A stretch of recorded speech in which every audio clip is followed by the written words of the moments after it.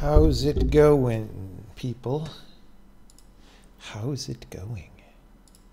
How's it going?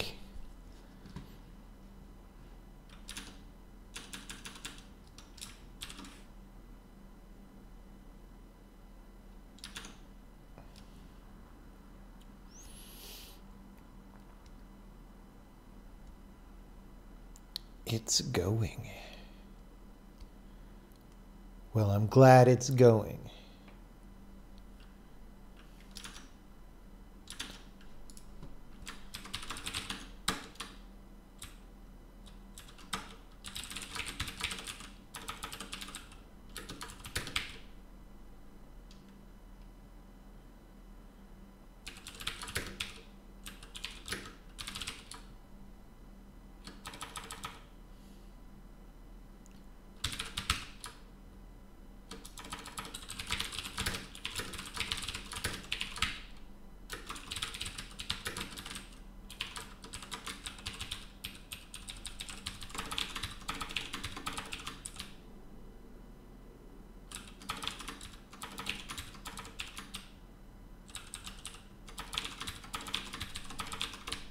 Whoops. Why do I keep putting 32s?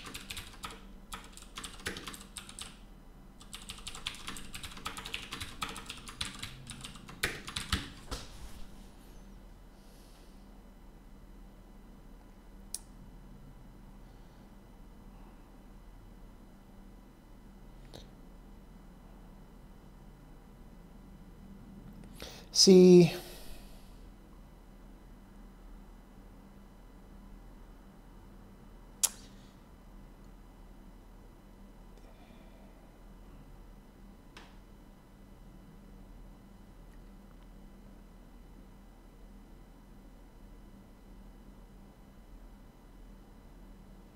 here's the thing is see,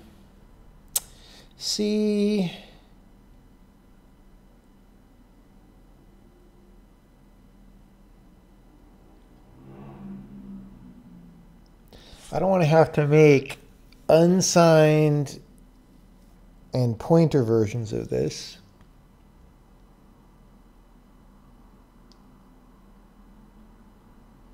But first things first, we'll make it work, and then we'll figure out what to do.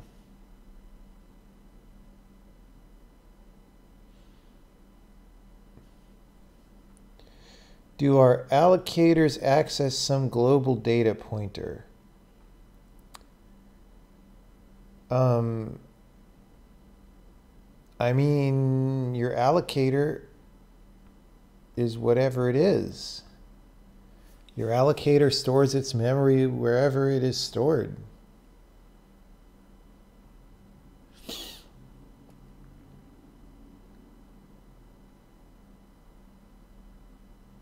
So C++, I think, does a template nastiness. We could do that here, but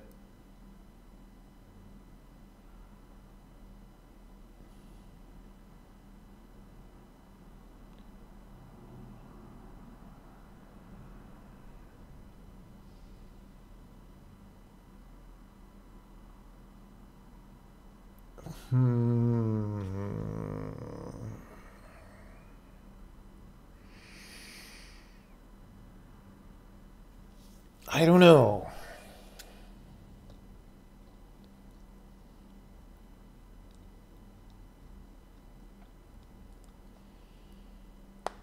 We'll make this work.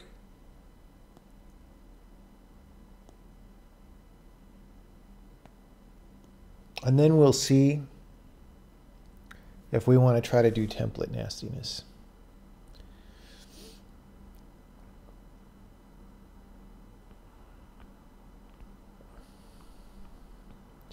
Just wonder because I don't pass them in by reference. Well, the allocator data right now is just a void pointer because we don't know how big your data is or whatever. So it's a void pointer, and then you dereference that to do whatever you want.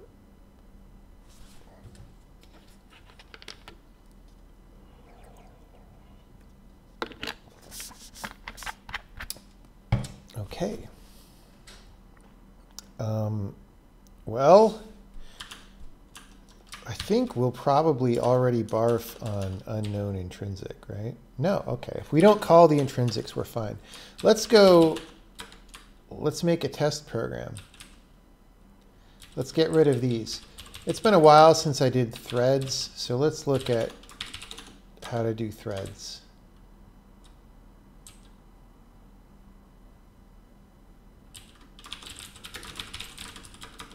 Num threads is going to be 10.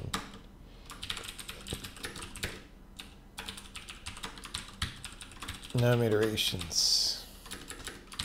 Okay, so we're going to say counter is 0. And thread proc is going to be 4.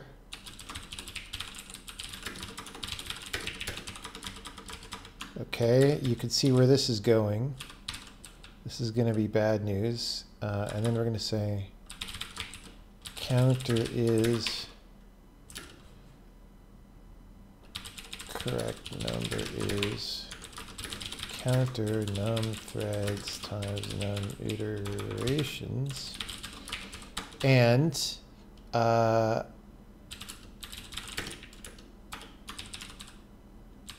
let's call this correct.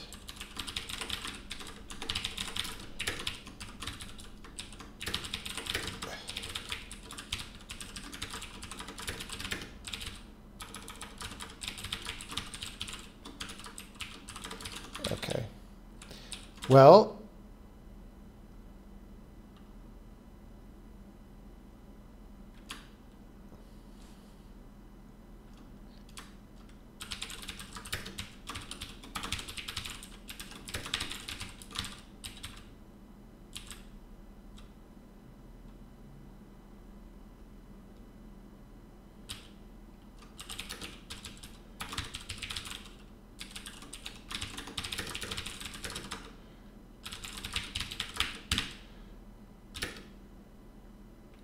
what is my thread proc?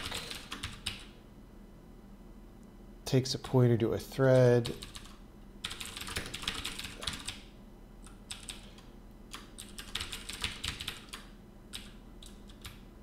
Returns S64. Okay. So we call thread init on the thread with thread proc with temporary storage size. I don't know. We don't need that. Just do that.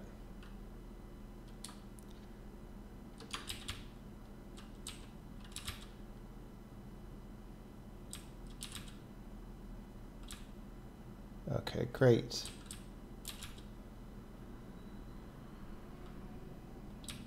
Okay, we'll just create these in a loop. Thread start. We want to start them as close as possible to each other to get race conditions. We're going to start all the threads. Let's just do it like this. Just do it on one line style. Okay.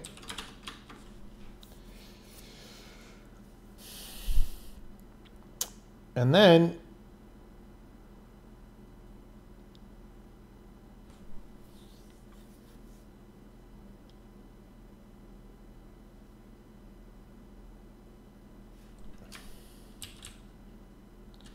we want to wait for all the threads.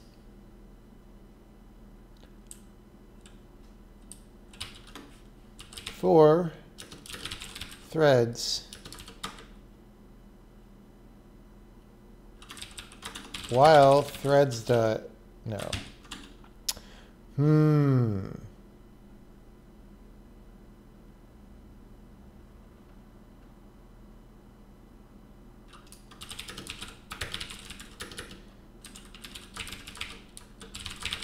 I was going to try to stay away from having a dynamic array, but whatever.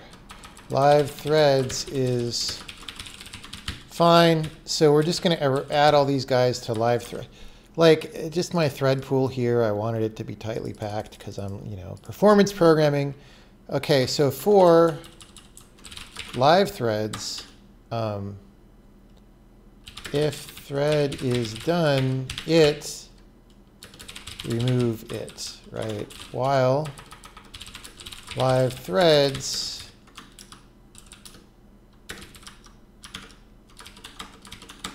and then sleep.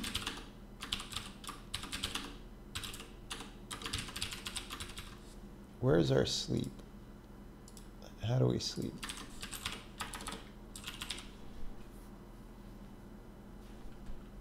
Oh.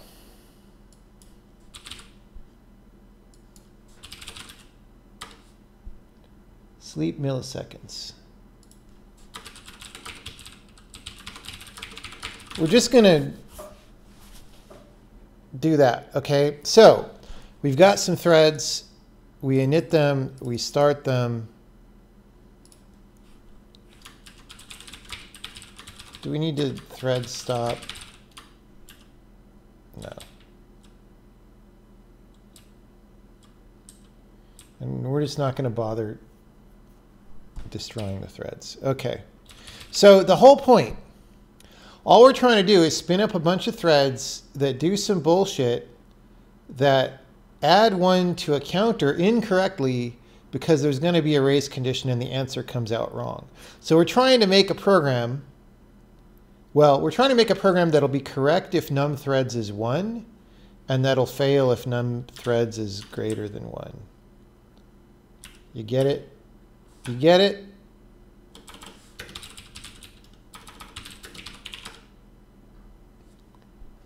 Okay, well,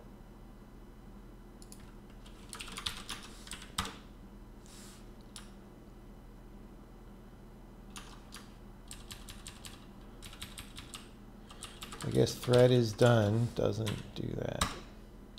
All right. Well, that's not very good. Okay, well, we failed one time.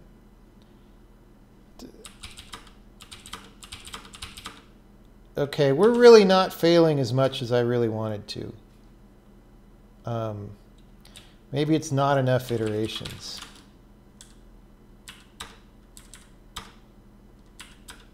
Okay, there we go. They were just finishing their loop too fast.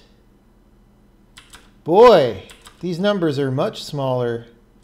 They're like an order of magnitude too small. Okay, so you see the problem.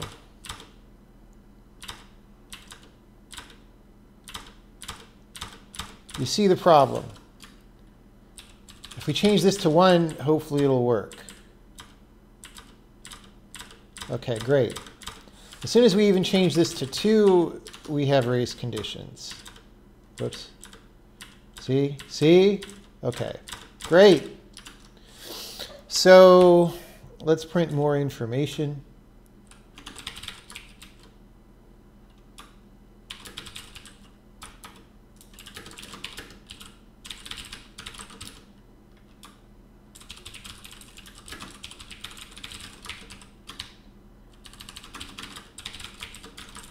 Okay. So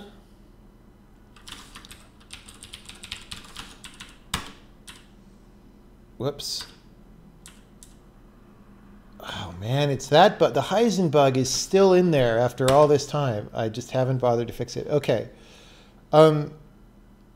So the whole point of what I want to do now is to make an intrinsic that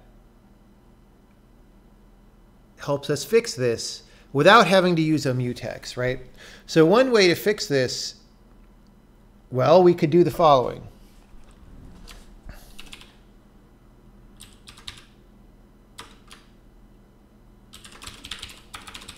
We could say mutex is a mutex, right? Init the mutex, and then here we say lock mutex, unlock mutex, right?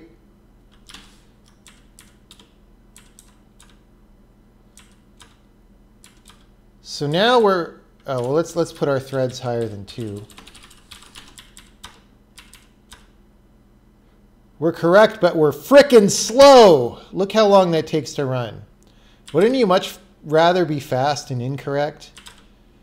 So, okay. So that's one way of solving this problem. And this is how all the Java programmers do it. And all the JavaScript programmers probably don't even understand. So we want to do it a different way using a machine language instruction. And so we shall.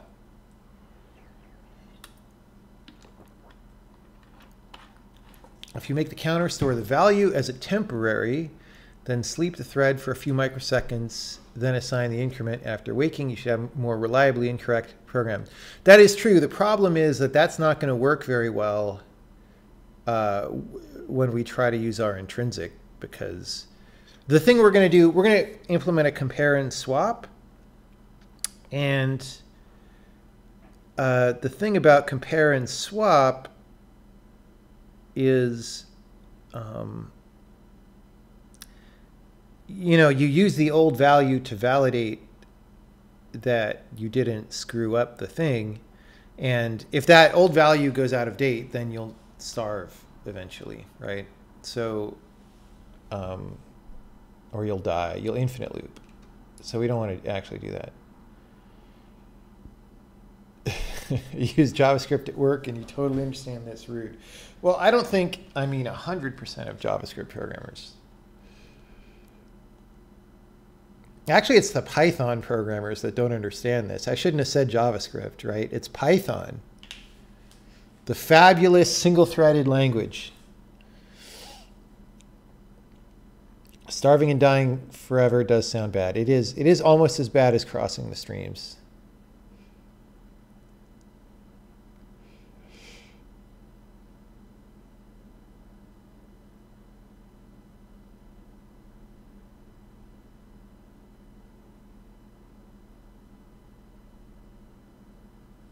Okay, so we're going to comment out the mutex. I was just doing this to illustrate like how you might solve the problem, right? So there's another way that you would solve the problem, which is well, we could do this. Imagine that we were doing a more complicated thing. Anyway, so we say new counter is counter plus 1, and we'll say compare and swap counter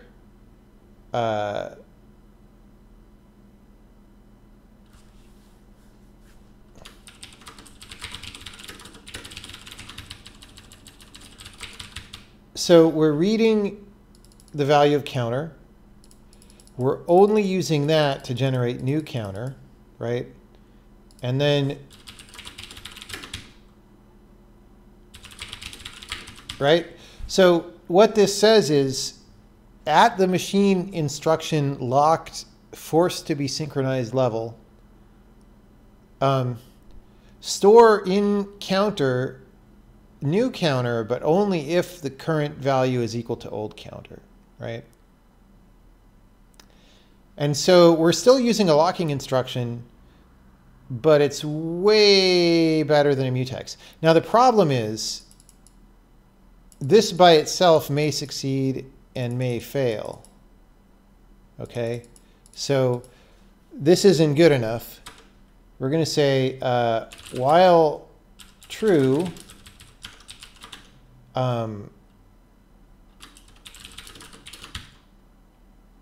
and then we say if, let's call this success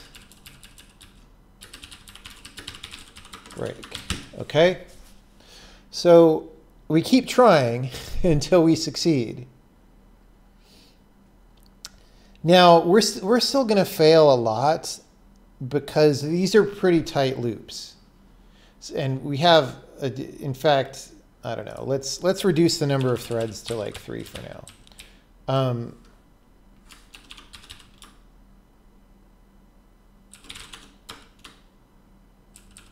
I forgot my returning bool.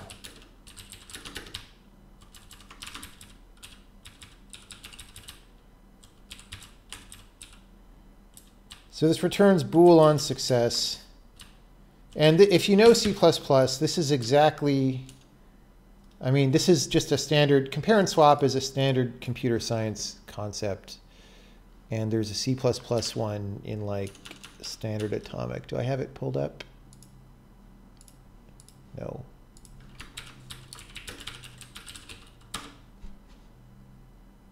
This, well, they have this weak and strong bullcrap. As far as I know, nobody ever uses the weak ones because they don't work, right? They don't do what you want. But so,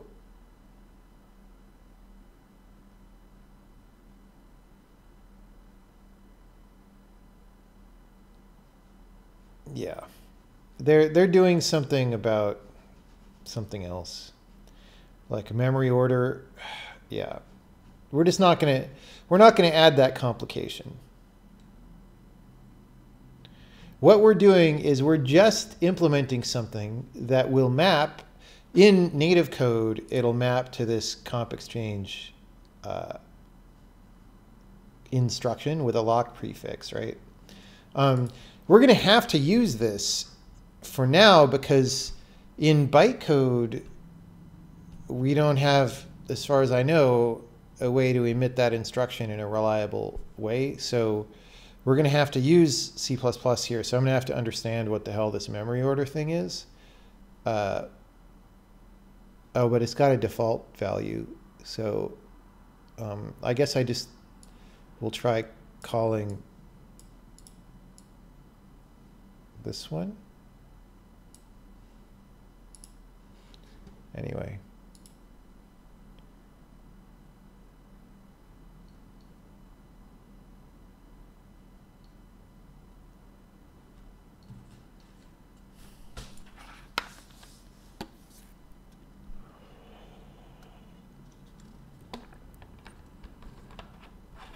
To solve this problem using mutex is to use temp variable to increment without locking an after loop and do counter plus equals temp. Yes, totally.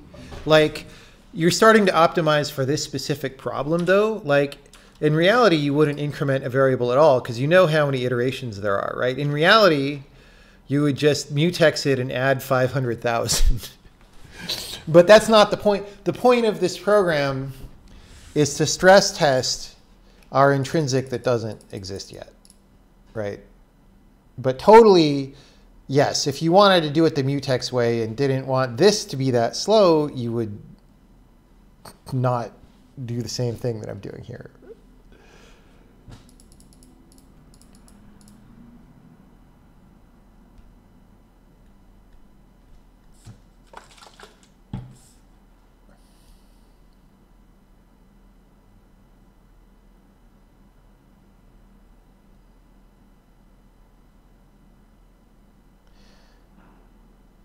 Strong is when you actually want to know about and handle contention.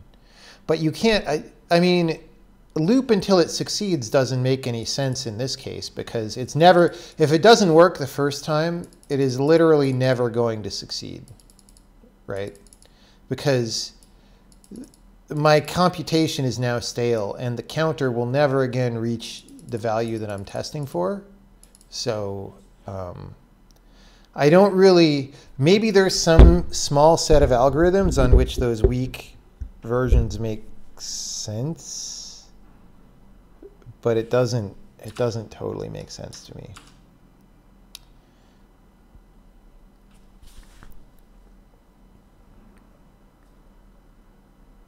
Is this sort of like software transactional memory? I'm not super big on software transactional memory, so I can't tell you exactly. I used to be excited about it back when it was like a new idea. Like software transactional memory is like much more involved and higher level. This is like a very low level.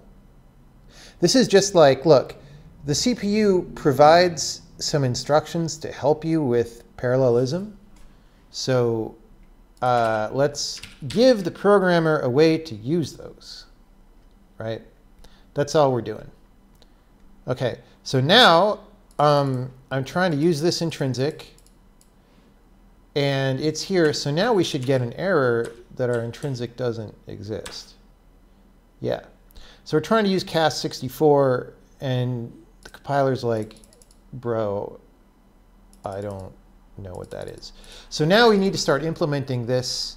I think we only need one instruction, and then we're going to know from the register size, because we know register sizes in the thing, we're going to know which instruction to emit in the end. So let's make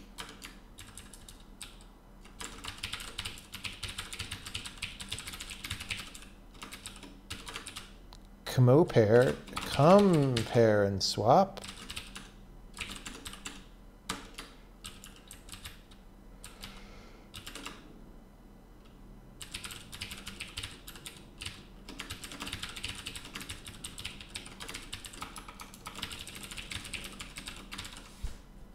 Okay.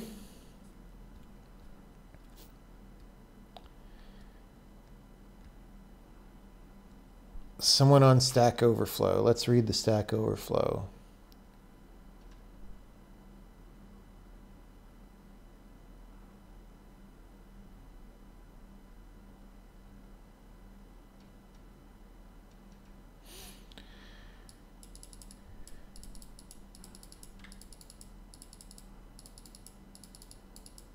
Right. Yeah, so it's all about memory models.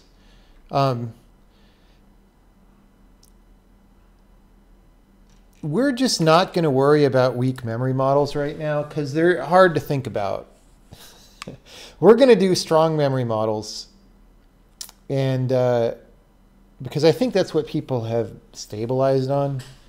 If we decide that a weak version makes sense, we'll do it, but I don't know.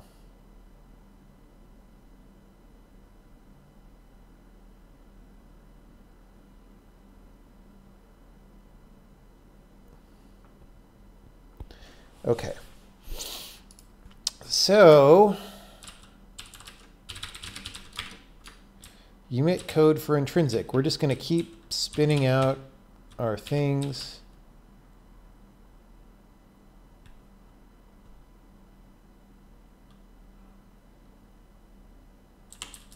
Actually,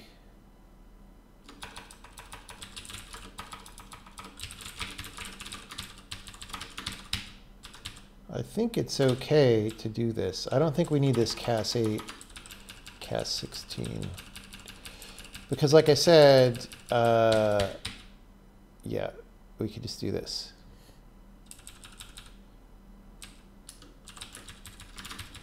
So we're going to go dest value, dest old value register, new value register. Right? And then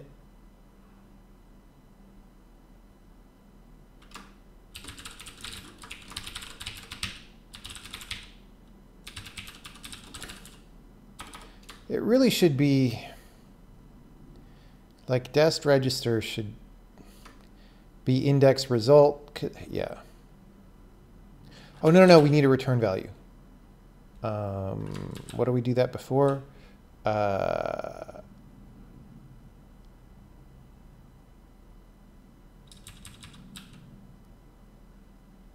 Return register base. There we go. So we need that. Dest.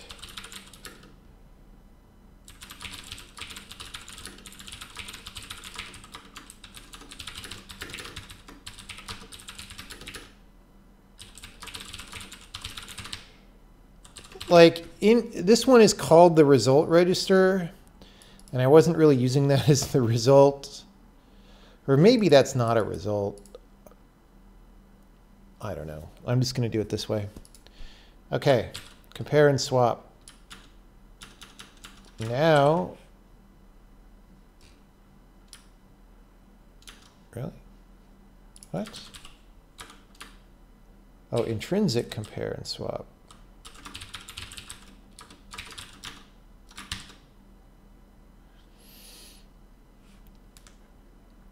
compiler uses multi-threading. Is there any risk of non-determinism? What do you mean by non-determinism? Do you mean a non-reproducible build? Or do you mean a program that does different things? I don't think there's any risk of a program that does different things, or at least anytime we see that risk, we implement something to prevent it. But right now, the order in which we put the things in your object file probably changed. Yeah. If you wanted to enforce a reproducible build, we would probably have an option to sort those at a performance cost, you know, because, yeah. Okay, unknown instruction. That's great. That's what we want. Well, you know.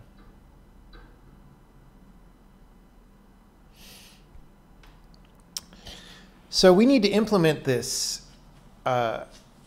in C++ and in x64. And you know what? I think we want a much simpler program before we go back to our threaded situation, because really, if we can't like increment a single variable, we're not going to be able to do much, right? So we're going to do this. X is 0, old value is x, new value is x plus 42. Compare and swap x, old value, new, no wait, new value, old value? What order does C++ do it in? Expected, desired, wait, what?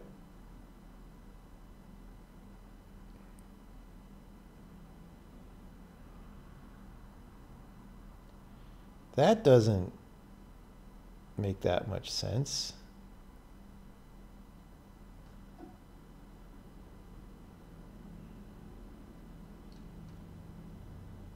Oh, this is a member on standard atomic. Okay, that's why there's not another parameter. God. All right. So we compare and swap.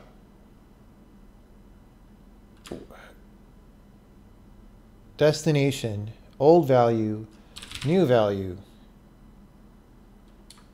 Right. Success.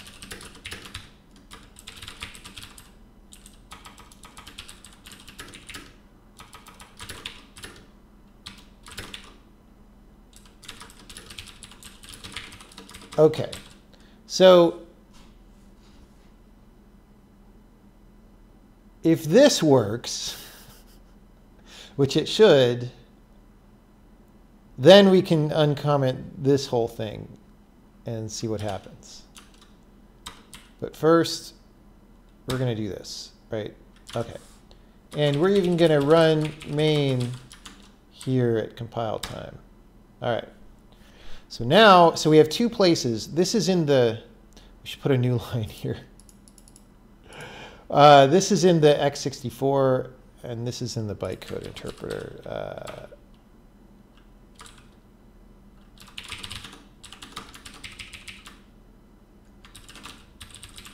Yeah, let's put a new line. Put a new line. All right.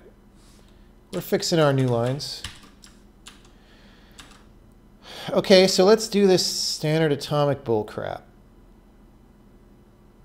Like, dude, I've never used standard atomic in my life. I have no idea how I'm going to do this.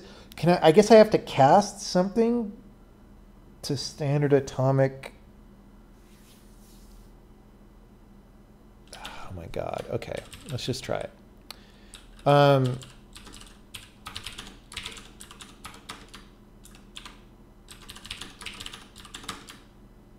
Okay, compare and swap. We need these registers.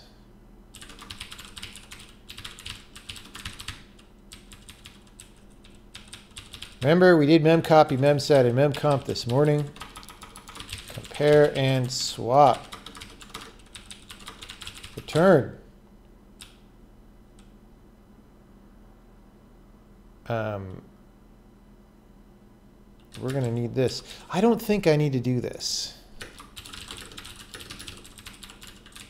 But you know what? We're going to do it anyway for now.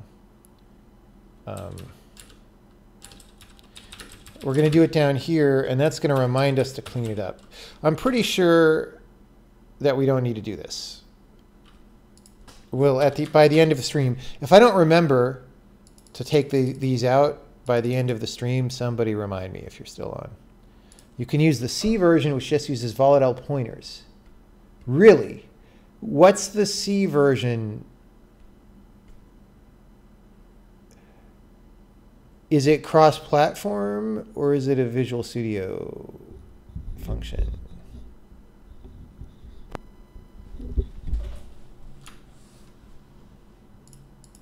What's the C version?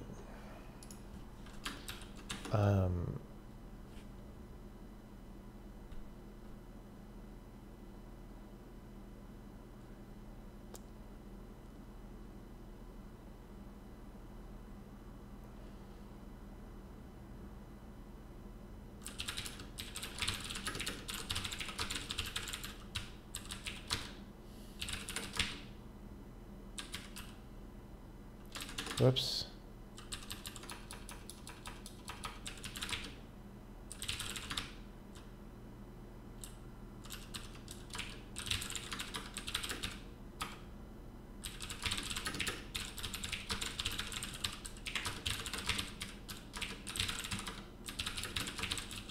Wait, this is...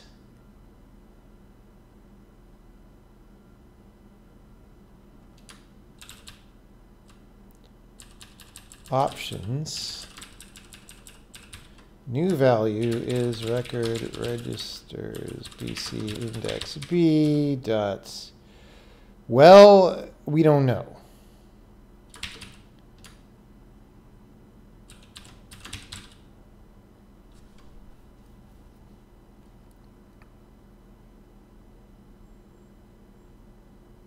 We're going to have to break this out into 4 cases based on size.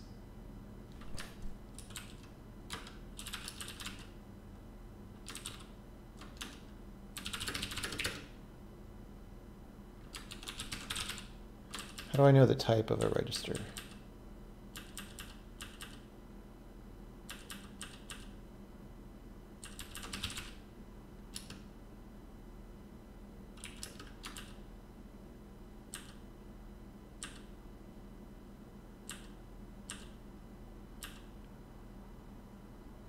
Aha.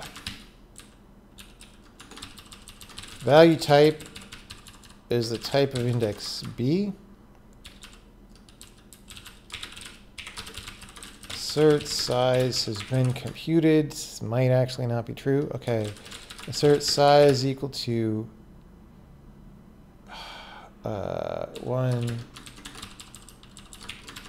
or size 2 or size 4 or size 8. Those are going to be the sizes that we handle.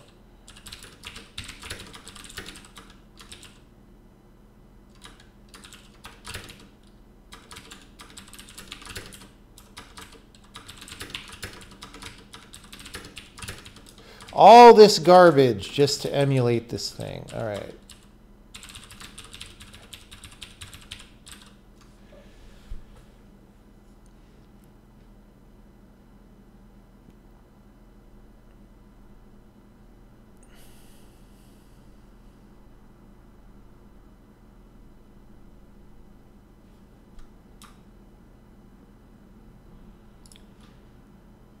How's Huskers doing these days? Okay, so here's the C version. When we get to the point where we can use this, which will hopefully be soon. So these are the same as the C++ ones, but different.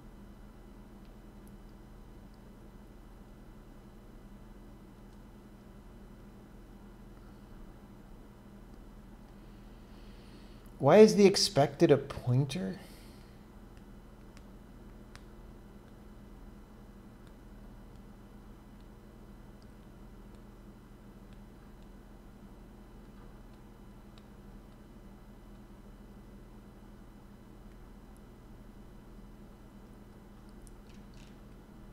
All right. Anyway, this is the one I'm going to use.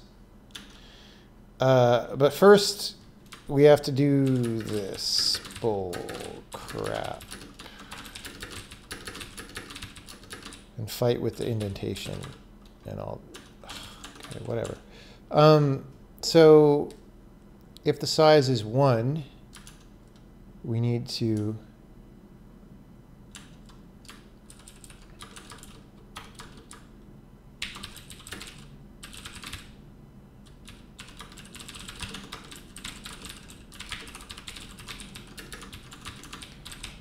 okay. Just Emacs doesn't understand good ways to indent switch statements. I don't understand. It's just always bad. It's always bad.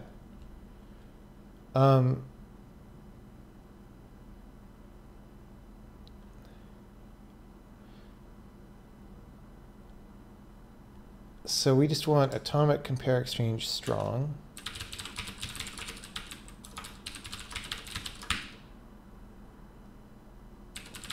Dest pointer. Okay.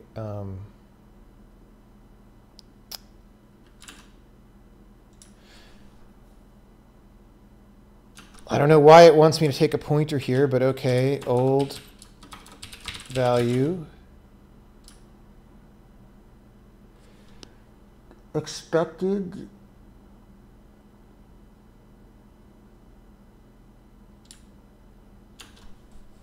And then new value, right? Okay, so this is going to be the same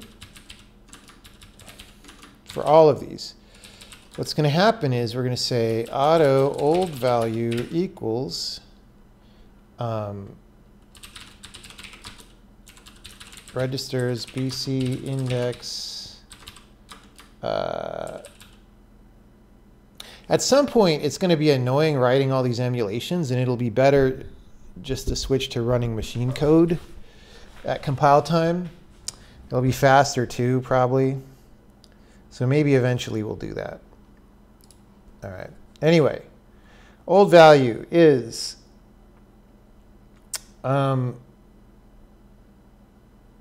options dot U8. Right, U16, U32, U64, right? New value is BC index B.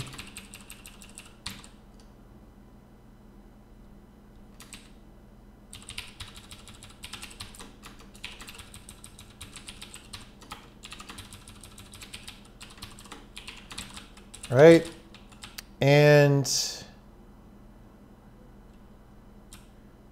we say result is this. Should have done that before I pasted it. Okay.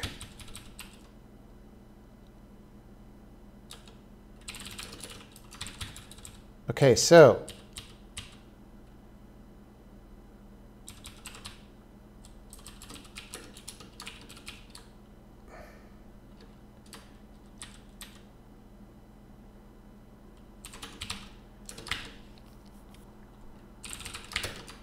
actually, I might keep this 0 here because I want this to be a well-defined 0 or 1. I don't know what these C versions. I don't know what underscore bool is. I guess it's fine, but we'll just be explicit for now. Okay.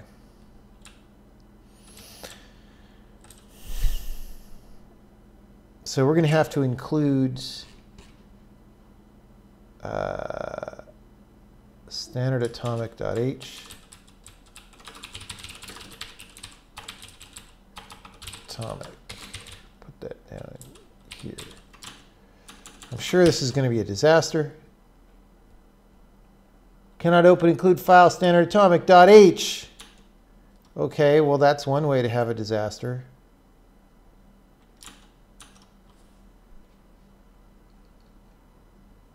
Is it in a subfolder?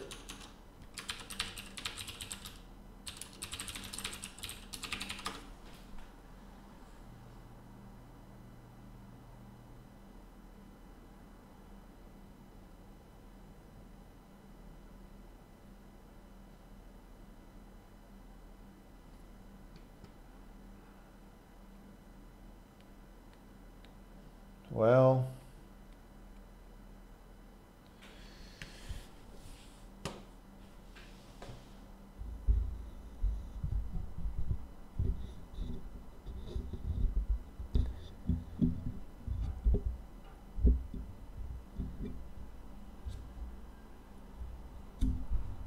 I guess I have to do the crappy C++ version. Windows has underscore interlocked compare exchange. I could use that.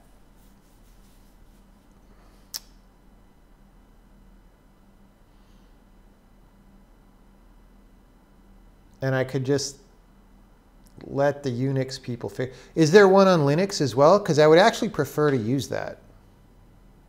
If there's one on Linux, then we're good. I would rather do that than the C++ thing.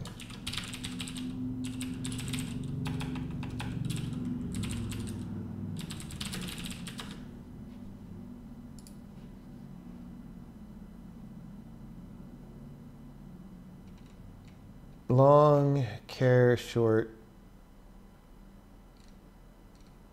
So these are all signed, but that's fine.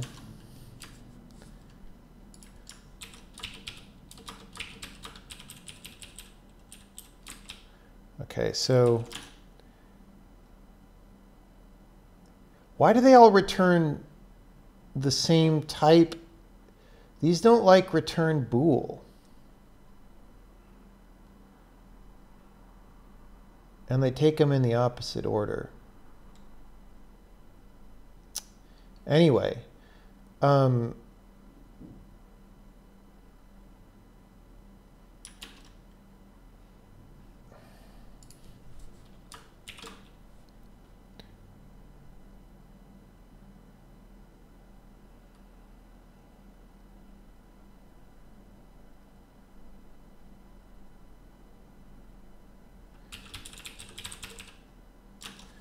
interlocked compare exchange. Right, dest pointer, new value, old value. What do these return?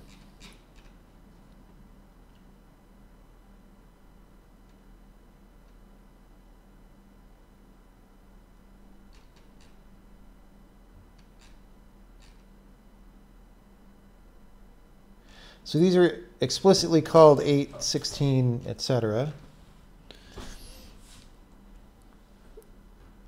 Return value is the initial value of the dest. What?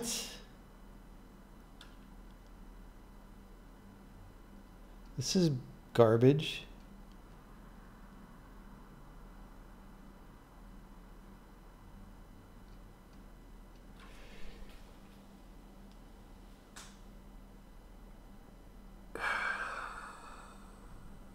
How do I know if it succeeded?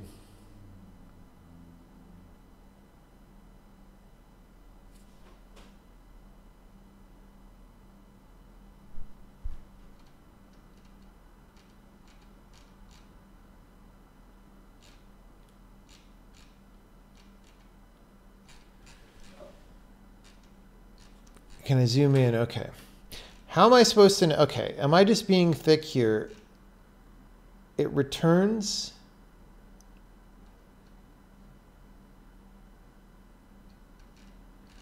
the initial value. So I could manually compare that with the old value, I guess.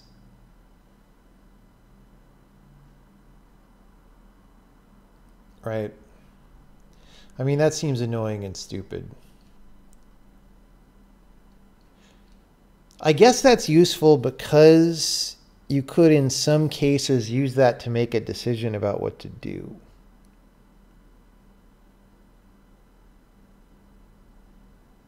But it's also like it's outdated information because you're asynchronous. So like, it's hard for me to imagine how to use that productively. Yeah. So this instruction,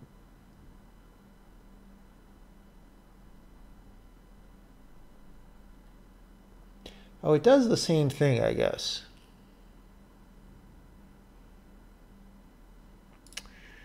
Maybe our intrinsics should do that. What do you guys think? Like if people are returning that, I mean, maybe Windows is this way just because the instruction is that way.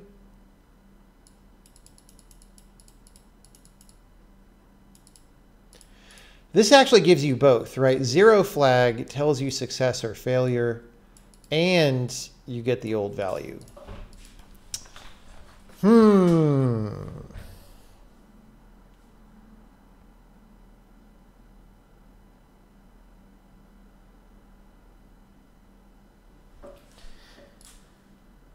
Okay, we're going to try using this. Okay, forget this. Okay, so what are these ACQs and RELs and NFs? ARM platforms.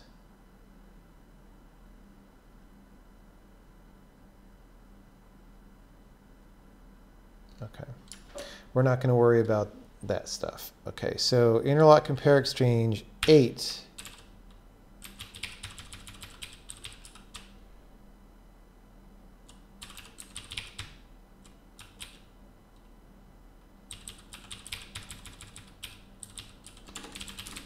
Should have done it before pasting.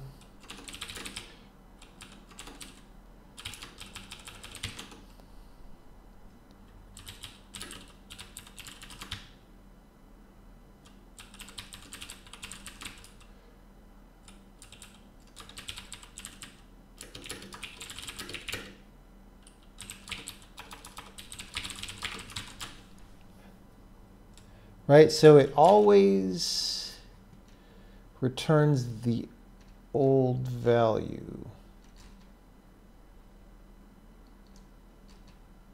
Return value is the initial value of the destination pointer. Yeah. Okay.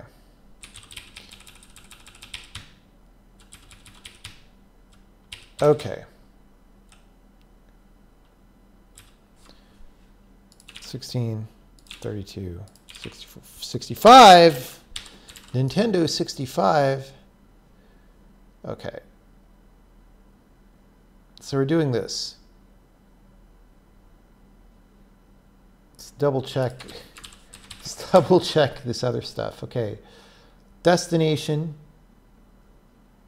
Old value, new value. So destination is A.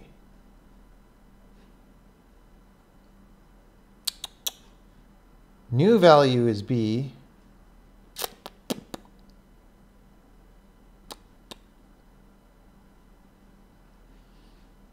Result is index result.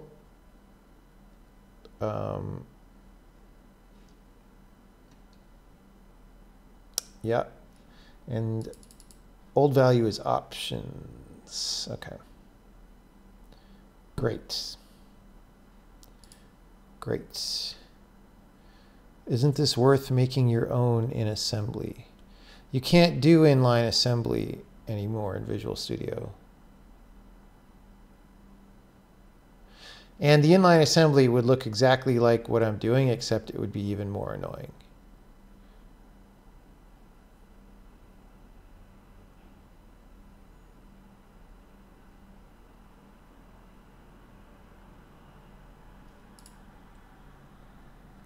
x64, so Visual Studio didn't ever do inline assembly once you went to 64-bit, as far as I know. Unless someone wants to correct me on that.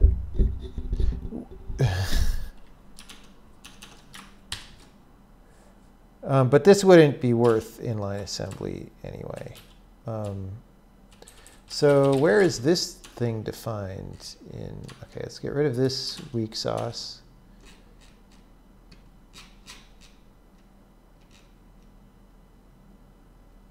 In trin.h.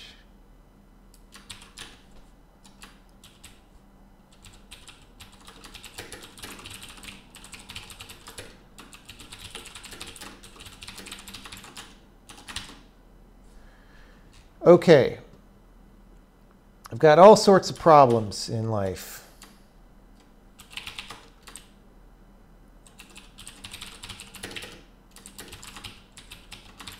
Maybe that'll help. Not much. Registers. Whoops.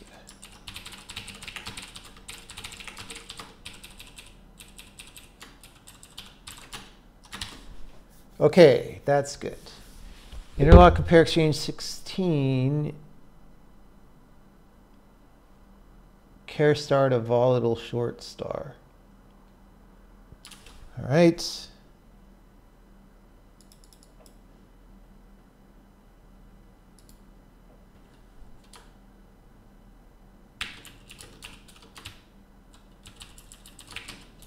See if I can leave off the volatile.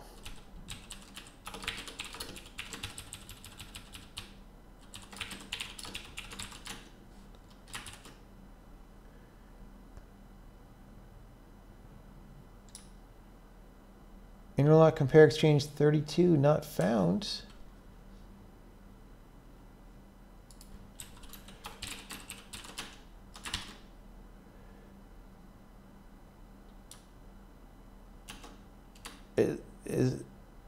Is it just there's no 32? Mega 32? Yeah, there's no, so 32 is just the default.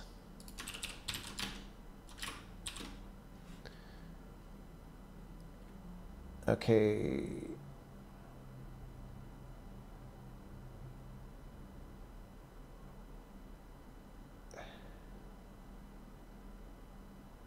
Wait, what? Long star, long, long. Now, I guess long is unsigned. Oh my God, dude, this is trash. This is trash. Okay. The other ones are signed, but this one is unsigned because Windows. Okay, 1522. Right, this was old.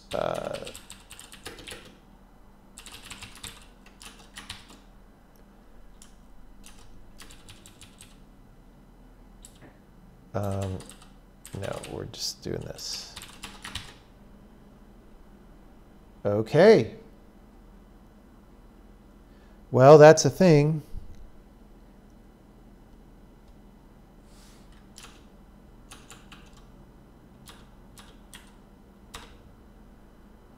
Success true, X is 42, but then we can't output the instruction.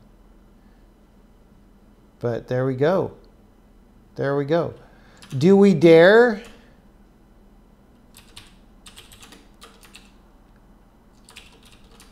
Do eagles dare?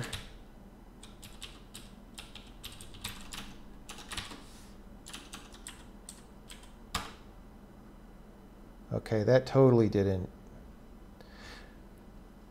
We're just barfing on the back end. Oh no, we're not. We're not running main. That's what's happening. There we go. Bro, check it out. We could thread. We could lock free thread. How many compilers let you do lock-free algorithms inside the compiler? Okay, so we need to now generate this bull crap on the back end.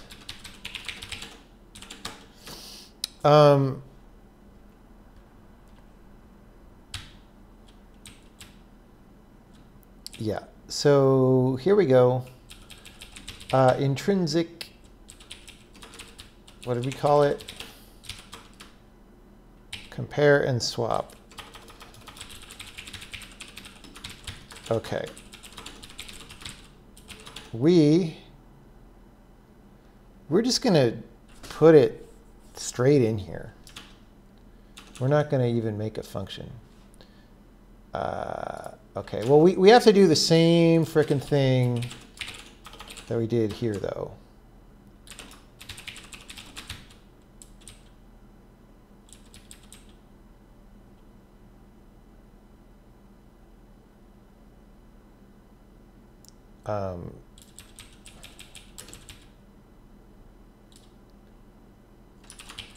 Okay, this is totally redundant assertion. So there we go. And we're just going to printf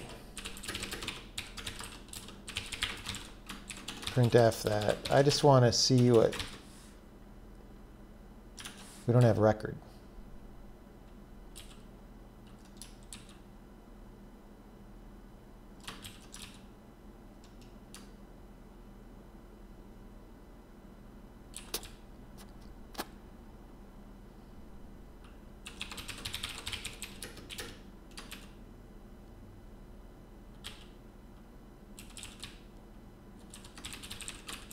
Like that.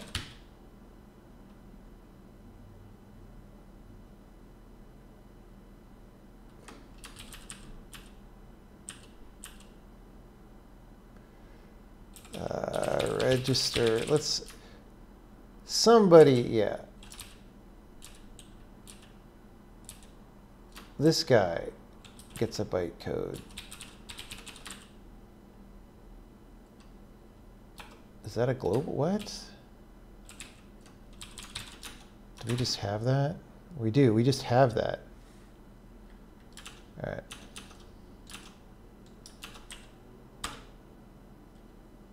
Okay. We didn't. Why didn't we printf anything?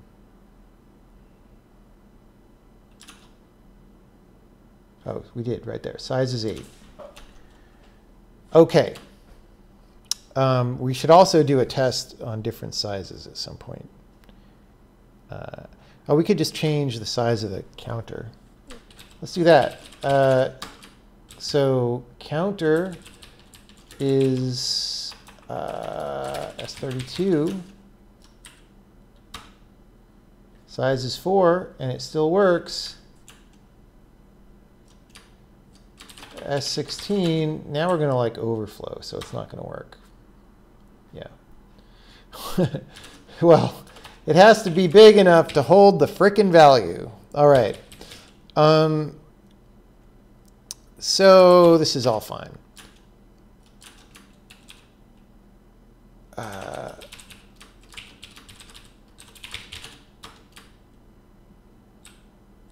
So we're going to add some bytes. What are they going to be? They're going to be the following. We want to do, well, can we do 64? We need a rex w. Yeah, we're just gonna do it differently each time. Okay. Size. We asserted size.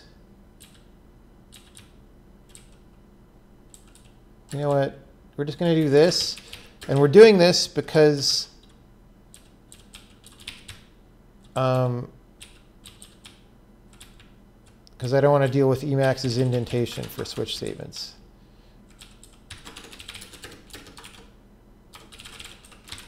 Okay, so size 1, 2, 4, 8. So all of these start with OF, right? 8 has Rex W, OF.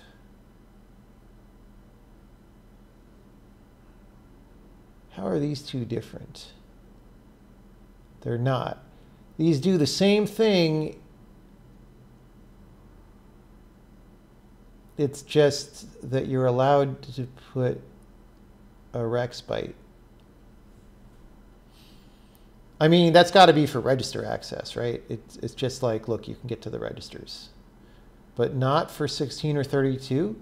You can only get to the extended registers in 8 and 64? Is that what I am given to understand here? Okay, so B0/R, what the fuck does that mean? Oh my God, I don't remember.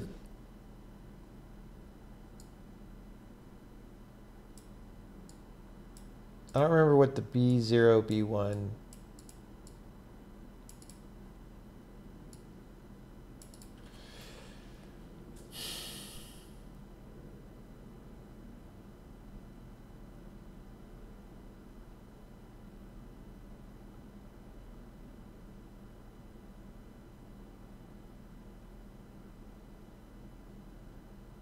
I mean, the B0 is the byte, right? But what's this /R there? Is that just a regular mod RM byte? This is what happens when you only look at these every 3 years. You have no idea what's going on. Okay, so B0 for 8.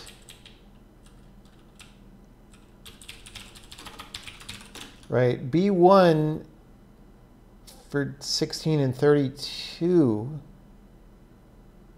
So like that /R must have something to do with how it knows whether it's 16 or 32. And then this one is OFB1.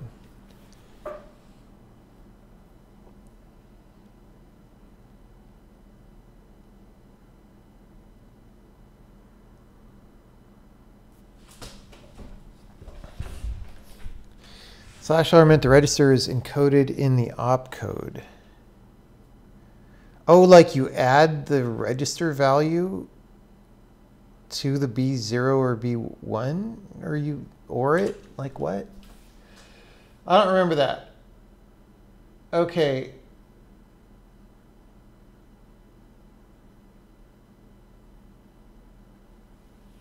But there's like a mod RM byte, right? How did this work?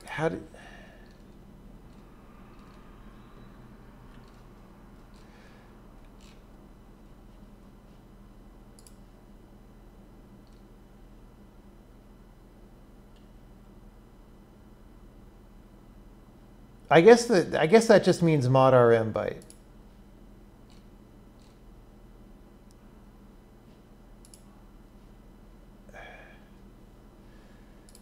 I don't know. Okay.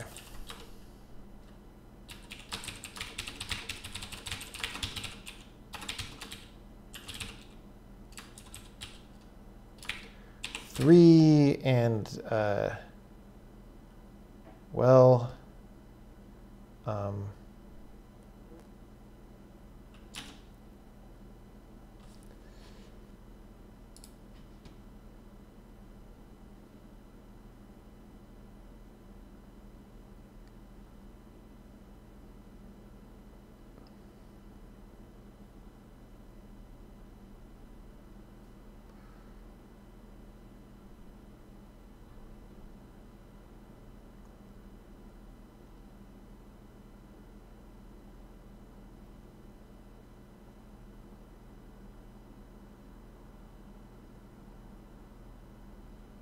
so old value goes in RAX.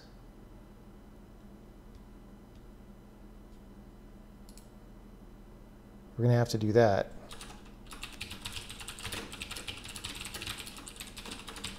Okay.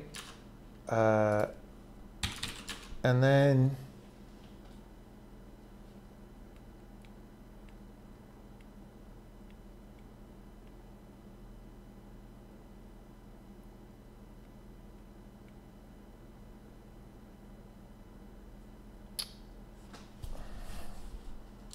it's like reading hieroglyphics, man.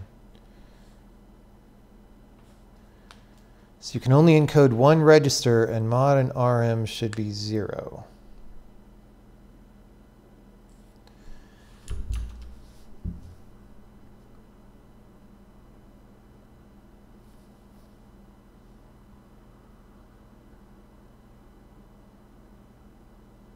But there's 2 operands. That's what I don't get. You have to be able to encode more than one. There's 2 operands. Right? So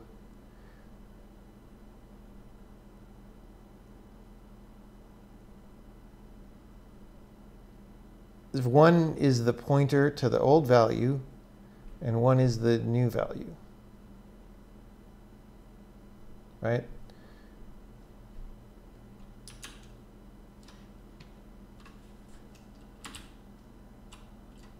I'm just going to go old value, new value.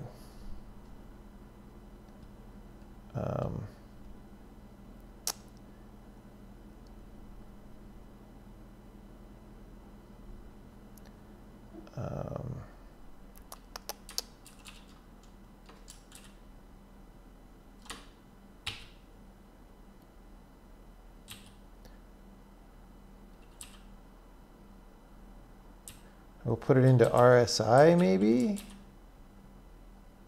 It doesn't matter that much.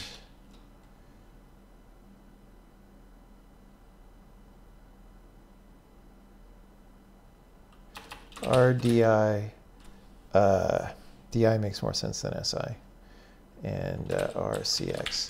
So RCX is going to be, we're just going to do 8 first and make it work.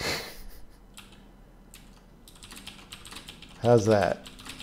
And then once we make it work, we'll make it work for 4, 2, and 1. Okay, because we have to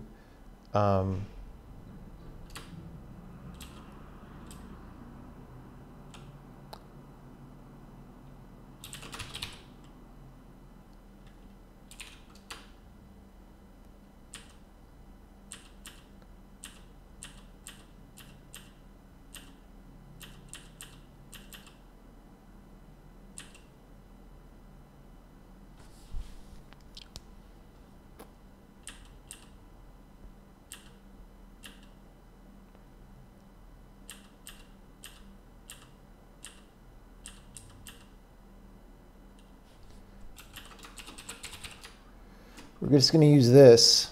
All right.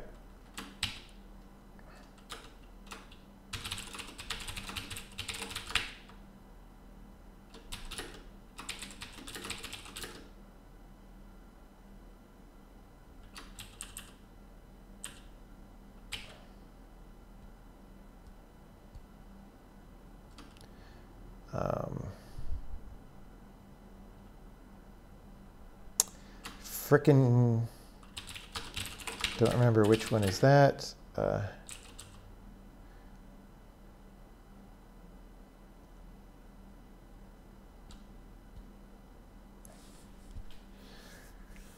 We don't really need to extend.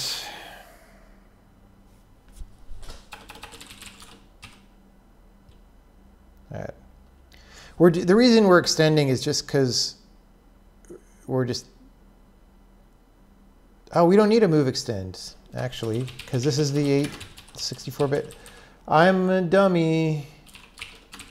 I'm a dummy. We need the move extend for the other ones later. RAX, RSP.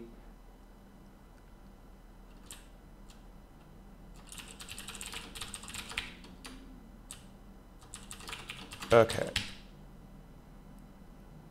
So now, which one is it again?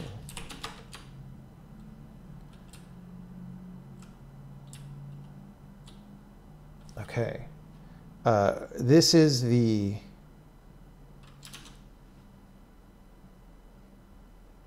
old value.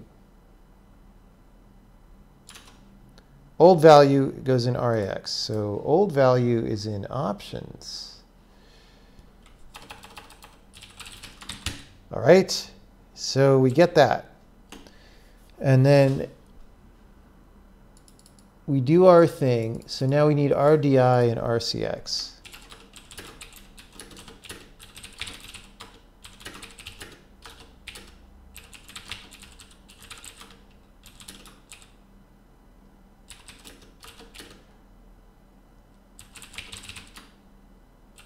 All right.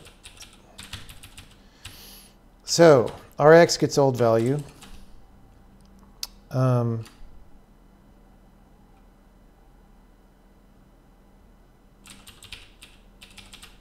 RDI gets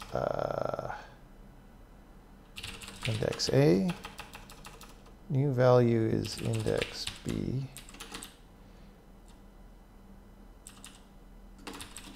And then we need to return something.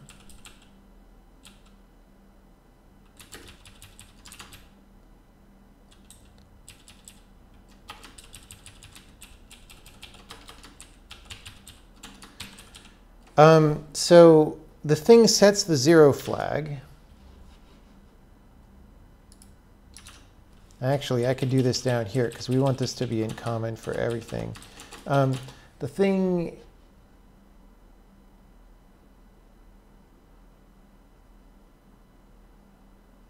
sets the 0 flag. So we can do a jump if not 0. Oh, what a pain in the butt. What a pain in the butt.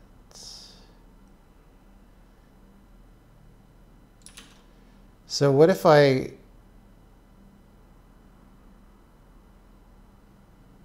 Okay, we did this.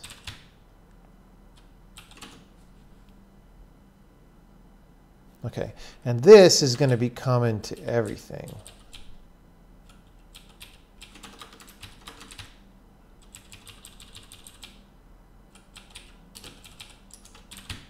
Okay.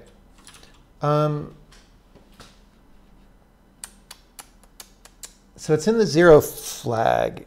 How do I convert the 0 flag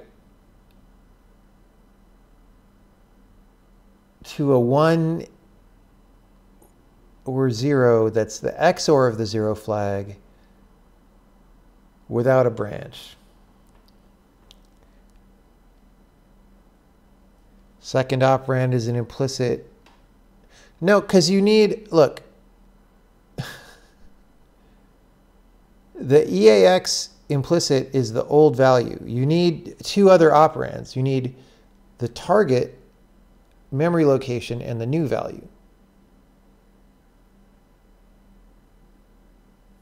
Oh, you were thinking of slash digit, yeah.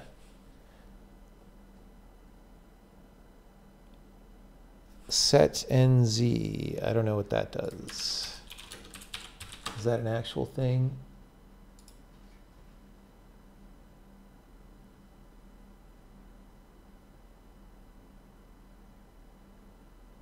Oh, nice.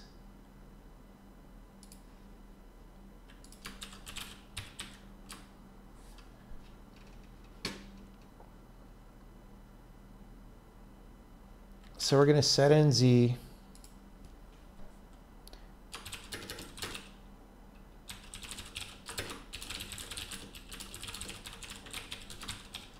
And then we're going to sign extend it, even though we don't care.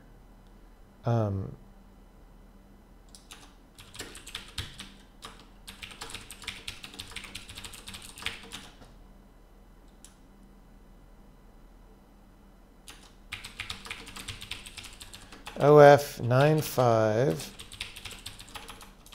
mod RM3 REX0, right?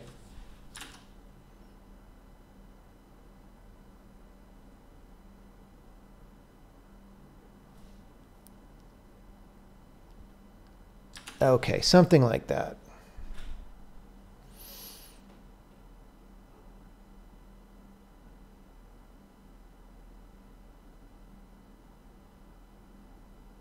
Actually, if we rex W this,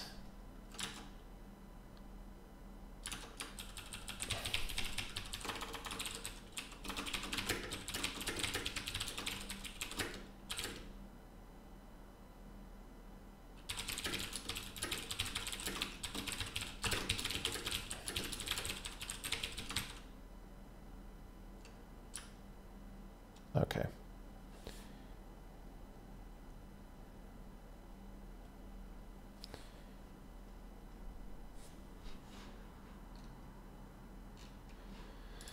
Okay, we're getting fun. All right, so Rex W OFB1. So I don't know if this is right. So the first thing we're going to do once we compile is we're going to look at the assembly output before we even try to run it, because it's probably wrong.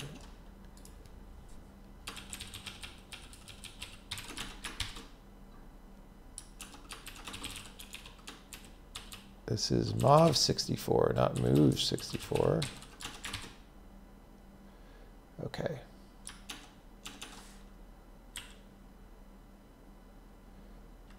We're gonna go to main, and we're gonna make the very first thing, like before, be a call to this intrinsic, just so that we know where to find it without digging through lots of instructions, right? So we're just gonna go compare and swap.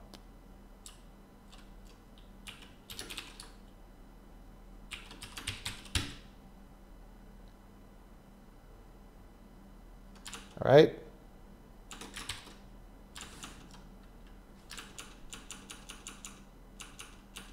Whoops. Okay. Hey, look, because we added 42, we fail now, but that's fine. That is fine. That's good. It just means we actually don't fail because we work. Okay. I should be able to just do that, right? Boom. Okay, disassembly. Compare and swap. RAX.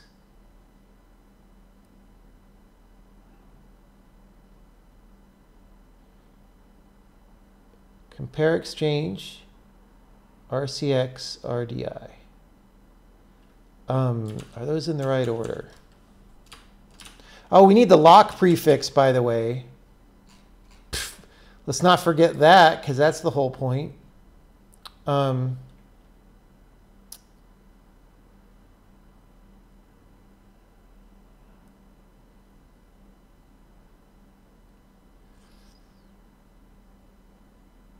Okay.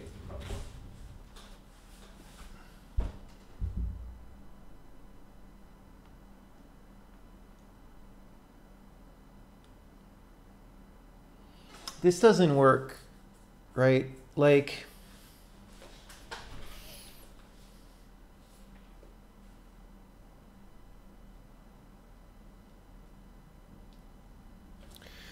this is not, like right now I'm doing this on a register, which is not what we want. We want, so first of all, we want these in the opposite order. Second of all, though, this shouldn't be 3, because we want to like dereference this guy. So we need our mod RM byte to be a dereference. And again, I look at this like every 17 years, so I have no idea. Okay, here we go.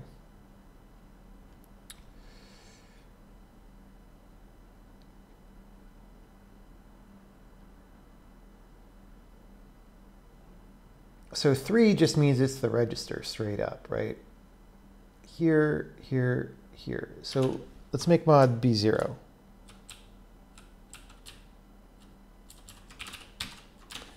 How is our set NZ? Set NE, is that the same as set NZ? I guess so. Set NE OF95, set byte if not equal. Set NZ OF95, byte if not 0. Why do they have both of those? I couldn't tell you. It does not make any sense.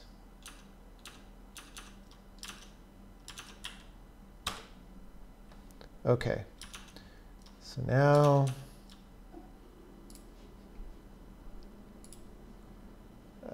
disassembly. Okay, comp exchange. contents of RDI with RCX.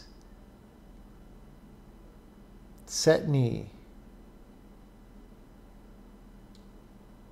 So our Rex W didn't change this at all. So you know what? We're just going to zero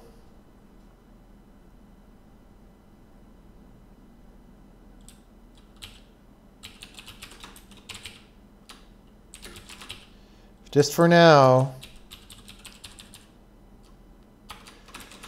So we're zeroing A. We're going to put this in there and then do the move. Will it work? It's anybody's guess. You know what? Let's make a very simple test program. Let's say we're going to comment out our very sophisticated super program. We're going to compare and swap counter.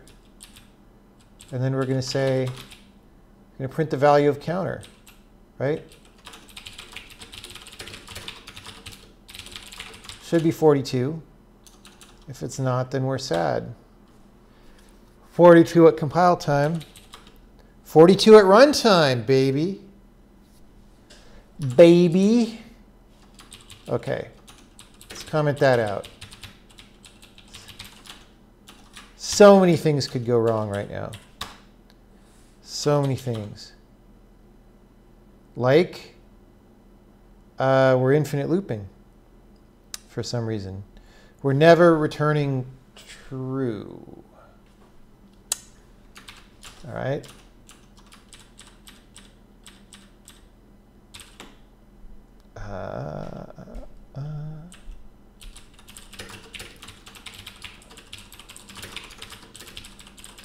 All right, so success was true at compile time. Success was false at runtime. So we have to fix that. What did I do wrong? Probably just forgot to do it. I'm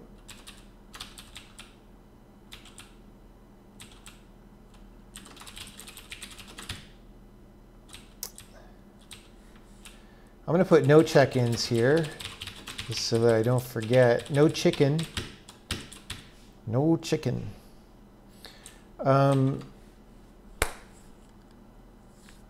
Well,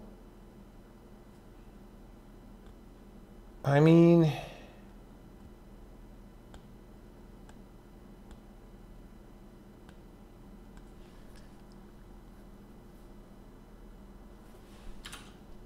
it said the zero flag is set on success, and it did increment it. So my setNZ is not doing, but it said setNZ AL.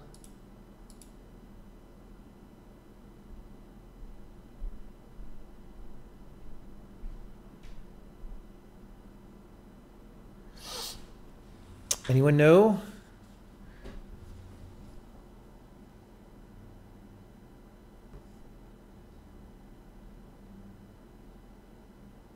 Anyone know? What could possibly, what is wrong with my set NZ?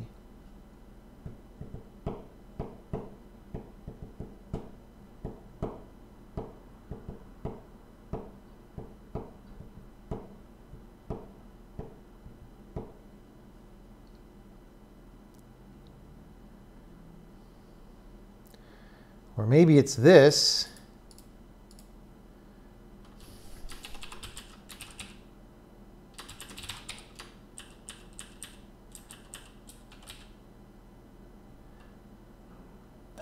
What if I just want to return true? Let's test our return value path.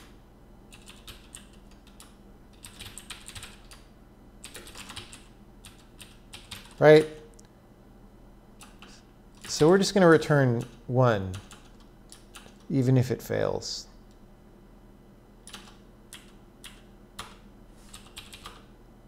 Okay, well that works, right? If we change it to 0,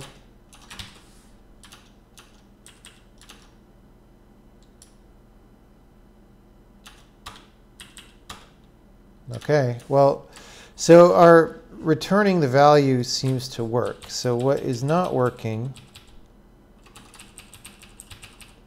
is the 0 flag being set. Why would that be? I mean, we can look at the disassembly again to make sure, but I don't really think that the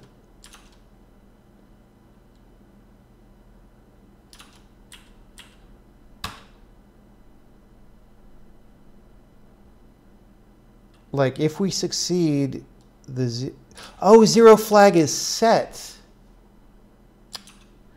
So we don't want set NZ, we want set EZ.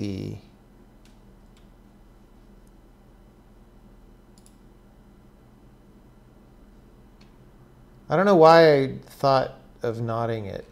Set Z.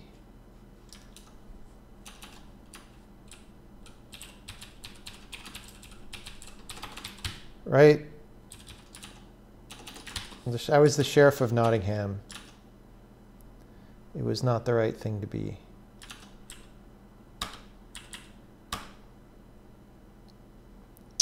All right. Well,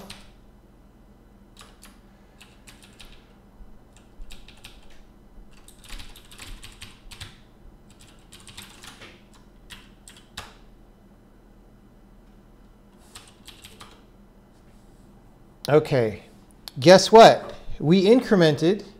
We didn't add the lock prefix. Remember the lock prefix? How do we learn about the lock prefix?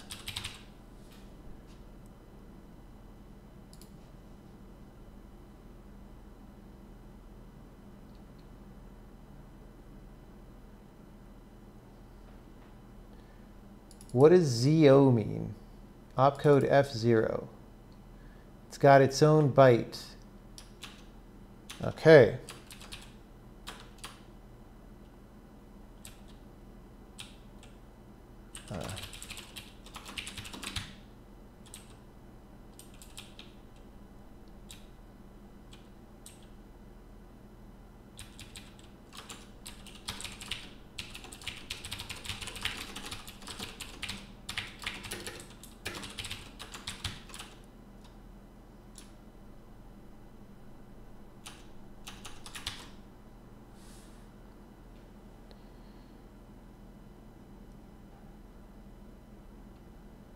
Okay.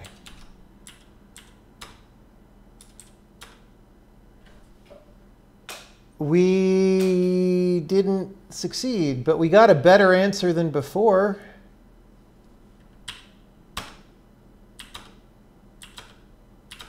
That's weird. Okay.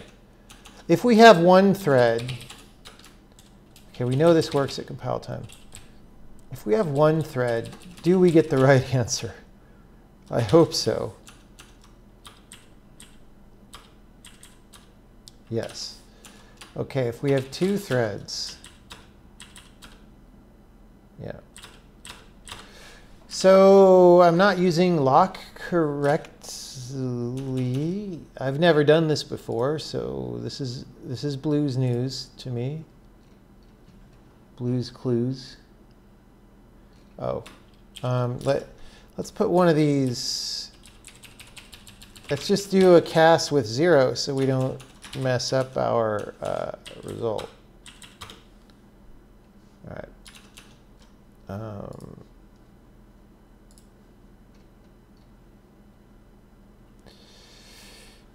Lock, compare, exchange, whatever.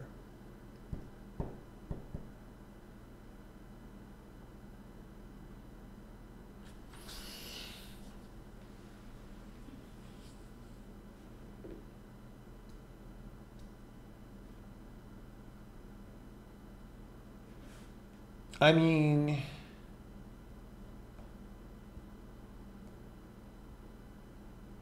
seriously. Maybe we're always returning success even when we fail. somehow.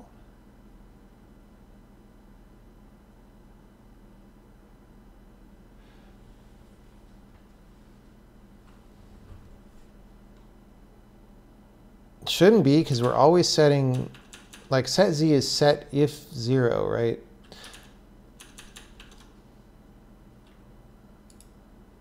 Well, let's read about lock.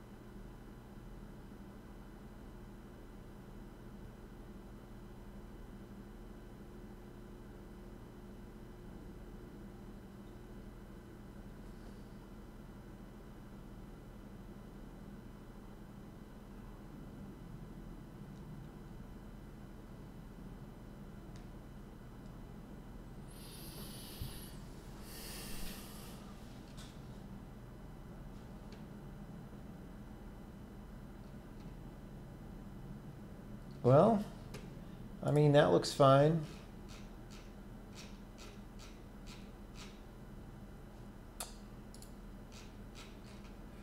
Set z, set bytes if 0. All right. So it should be 0 if the set z doesn't fire, because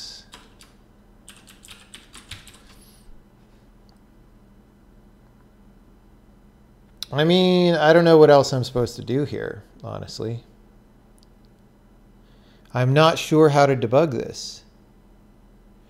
Oh, zeroing the AX register is setting the Z register. Z flag. You're right. I had this same problem before, and I'm jet lagged, so I didn't remember it. We'll poop. Because the problem is,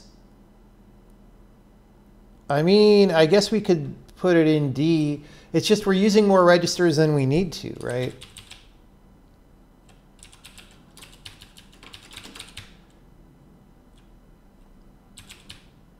Like, I would rather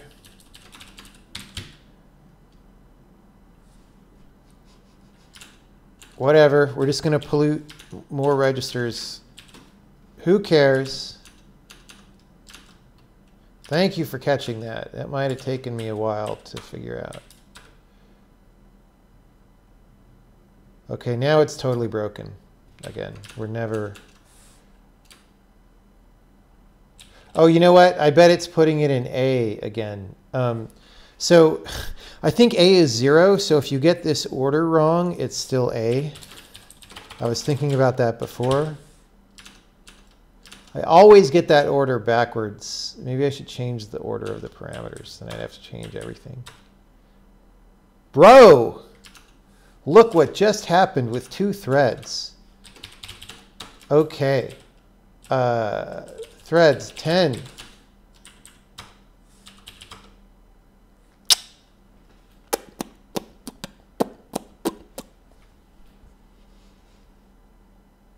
Bro, no spamming.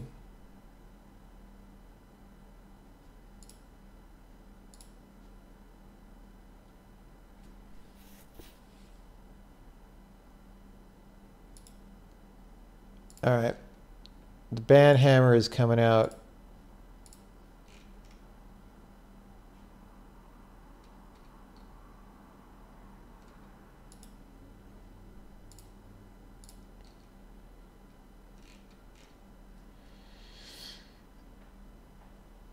What did I just thread? Well, you're going to have to watch the VOD. This is a test program. We are we are doing an intrinsic for a compare and swap CPU instruction, and we just got it working. For the 8-byte case, we have to get these node chickens to work for 4, 2, and 1 bytes. So...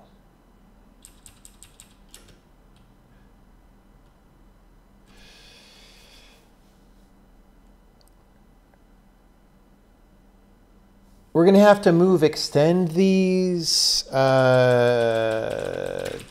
really need to move extend these, but we don't have non-64-bit destination moves yet. Okay.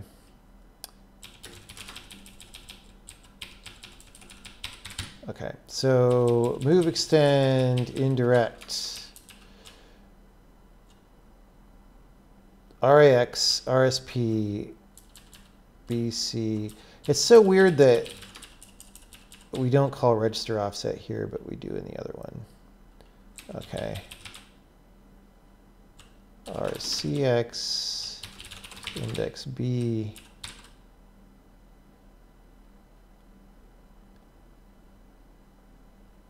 I mean, really, this is the same for all these. Anyway, we're going to want a lock.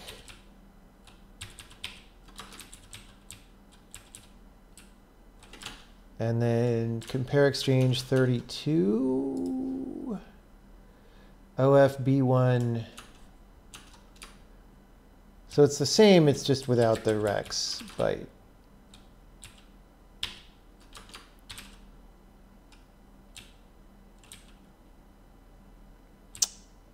And then we fall through and do our thing down there. Okay.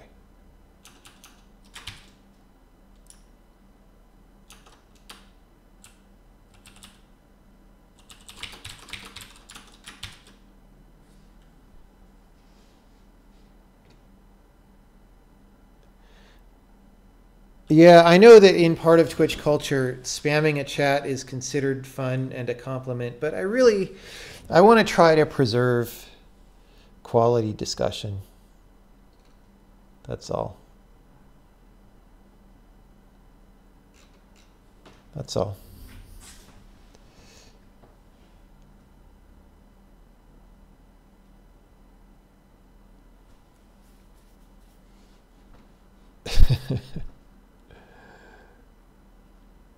All right. So now, well, we're going to test this. And the way we're going to test it is just to go here and make it S32. Let's take out our mutex. The mutex was just an example. All right.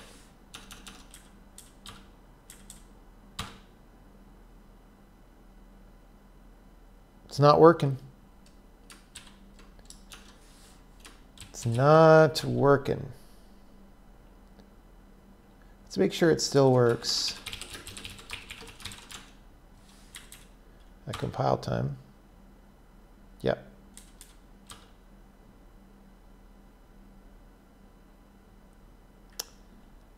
It's not working. Actually, well, even if we were overflowing, it would terminate. Let's cut it down for now, just to, yeah. Well, let's see what we did wrong. Let's see if the assembly makes sense. Lot comp exchange, RDI, ECX. That's right, right? Set EDL. Is it? Yeah.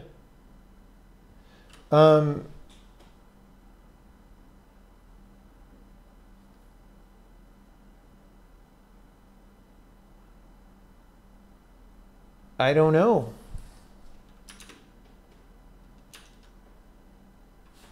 Let's print success at the beginning. I bet this will say false. Yeah. Why? Why is even this one saying false? Okay, I must have really messed something up. So the whole idea is we do this stuff. Same thing, it's just without the Rex W.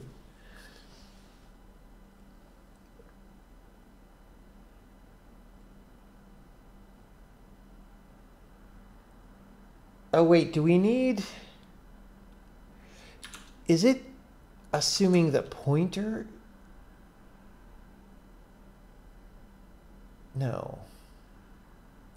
So this is a 64-bit pointer, right? It's not gonna, yeah, it's not gonna think it's like a small pointer. I mean, we could tell that from the opcode, I guess. If you don't mind moving a constant to the register, you could use register AX. Yeah. Yeah, I mean, I'm not going to worry about that yet. I'm concerned right now with why doesn't this work. Lock, comp exchange, D-word pointer, RDI. So it's using the full, right? It's using the full RDI. It's not using EDI. That's good. ECX. Now, for some reason, this compare is never succeeding, or this is failing, but this is exactly the same. So, like, this compare must be wrong?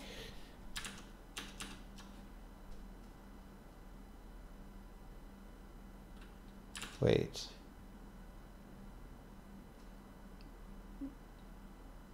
ECX, which we just put right there.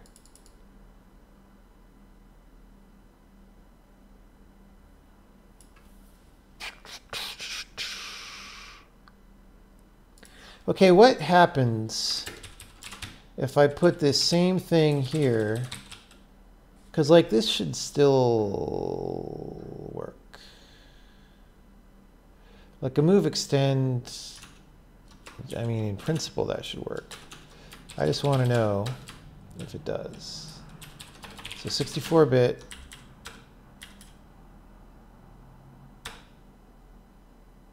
That worked. And now our console is attempting to index a nil value every time. Thanks, guys. Okay, so that works, and this is still not going to work. Why? What? I mean, this is now the same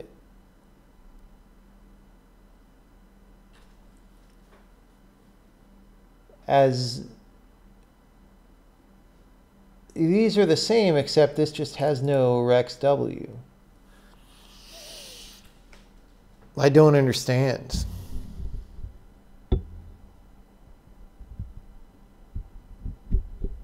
Maybe when I generated, I don't think,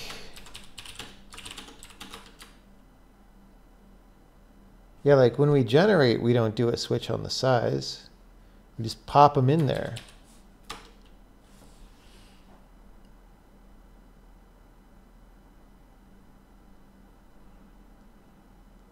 I don't get it, people. Let's just fill out the rest of these while we're here.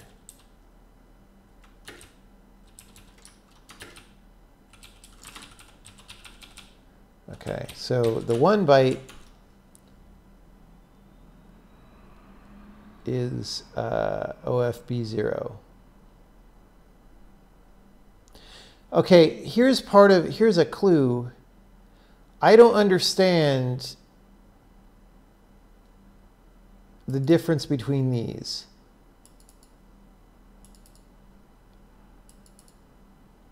Like, that's some kind of like bullshit thing.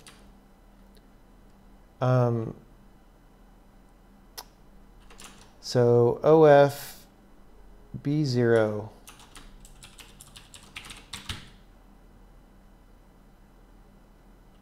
mod RM, right?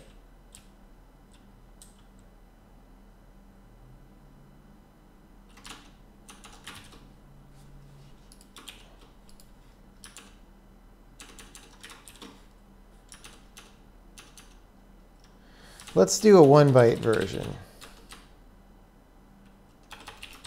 I mean, we're gonna like fail, but we should terminate, right? Because we overflow like a zillion times, which is why it says failure. But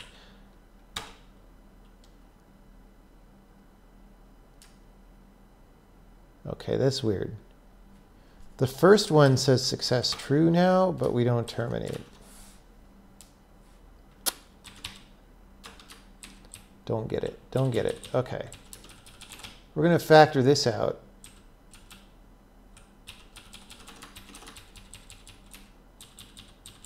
And the lock prefix.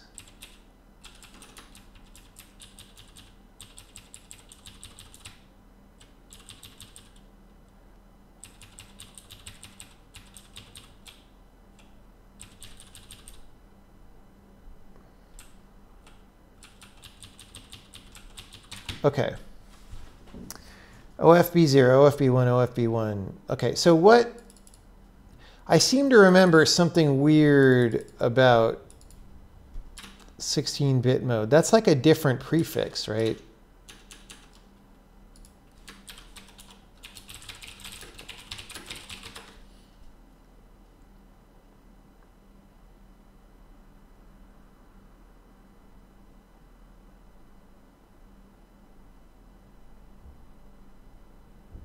How does anyone remember OX66 prefix to change op size of 16 bits? Okay.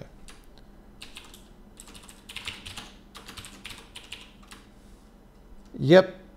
Oh wait, that's a different 16-bit operand size prefix. Yes, I've done that before. Okay. Now it doesn't matter because the 32-bit one doesn't work anyway. But yeah.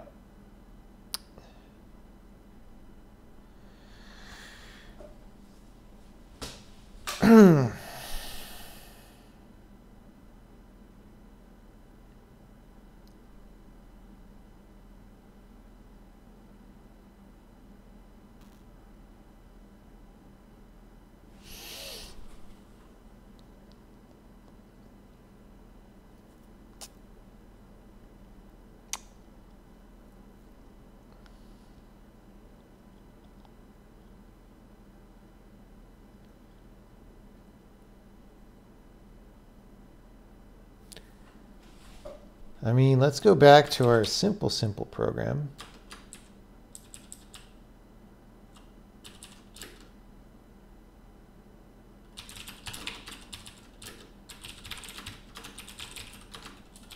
We're going to put 42.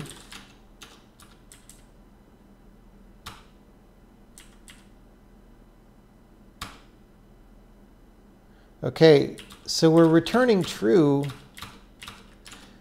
There's like not even, we're not ever starting threads. We're returning true, and we're not even doing the frickin' thing. That's upsetting.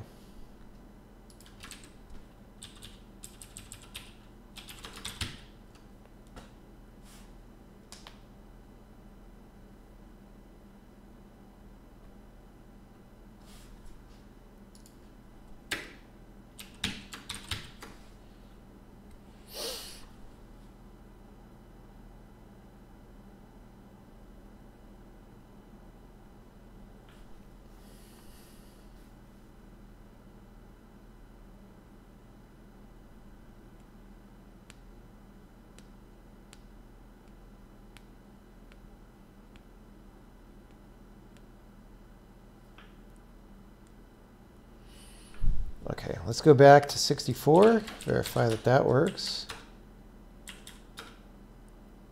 No. Really? We broke 64-bit.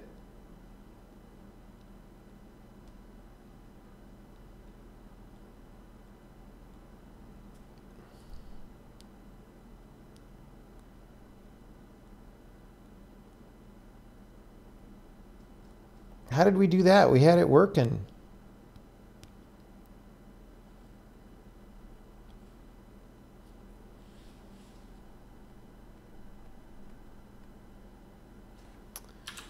Let's see.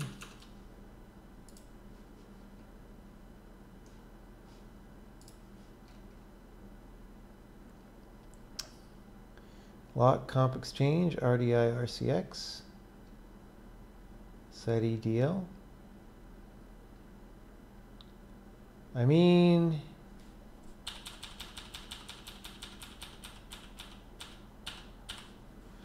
okay, RAX, RCX.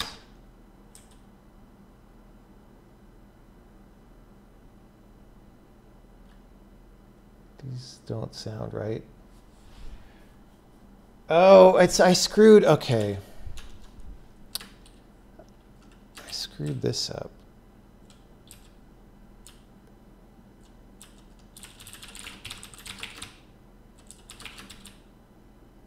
Right? I was like, oh, isn't it weird that I don't need that? I bet I do need it, and I'm not sure why I decided I don't. All right, well, that didn't work either. Frickin', let's actually look at what this is.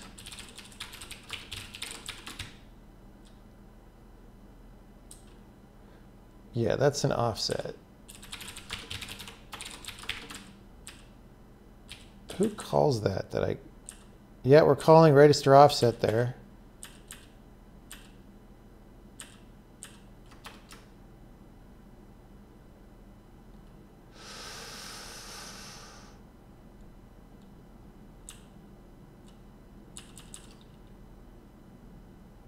Oh, because this is a constant. I was confused. I must have looked at that one line. Yeah, okay. Okay, this was a learning experience.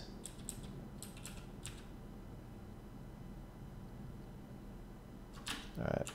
Did I rebuild the compiler? I don't even know. No, I didn't. That's why it didn't work. You have to rebuild the compiler. There we go.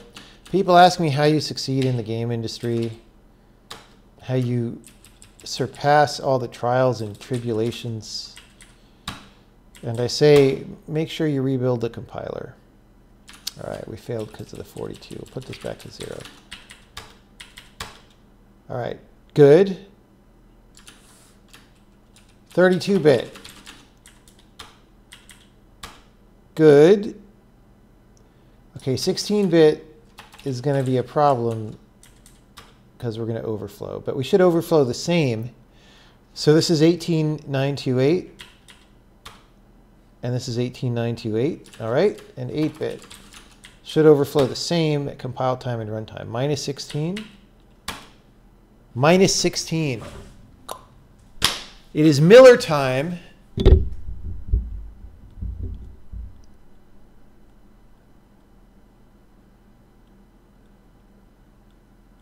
The ASM said it was a normal load, not a zero extend load. Yeah, well, the 64-bit will not be a zero extend load because there's nothing to extend into, right? And that's what we were looking at. So move extend indirect here when size is 8 just does a move, which is why I was able to factor it out.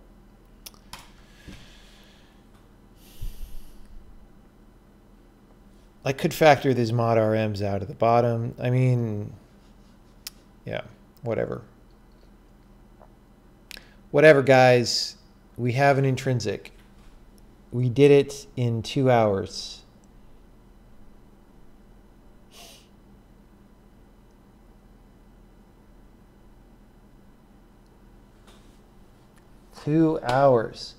Okay, so now the thing that we were going to check, there was a cleanup that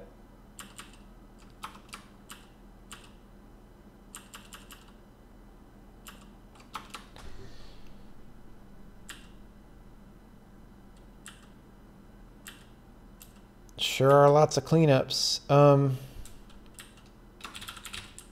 It was in the other intrinsics, wasn't it? Yeah, it was here.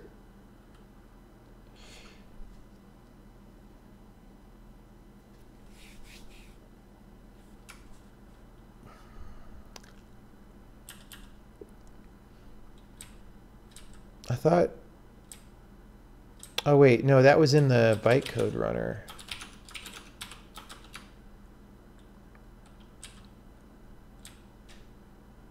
This one. this one, which we also did here. So I'm going to test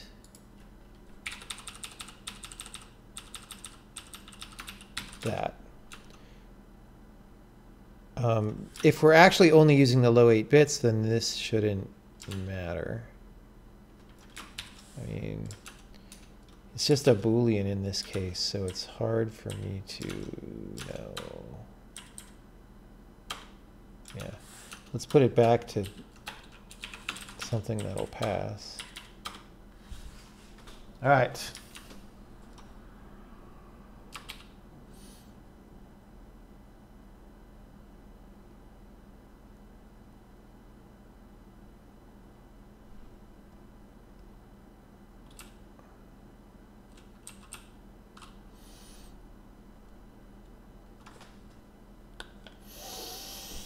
Well,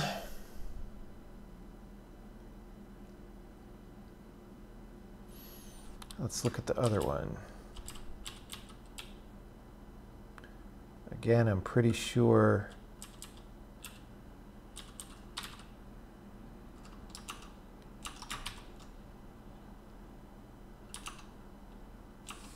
so this one probably doesn't really use memcomp,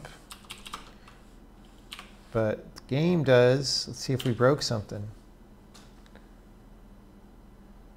Don't forget that thing you told us to remind you to remove. That's what that was.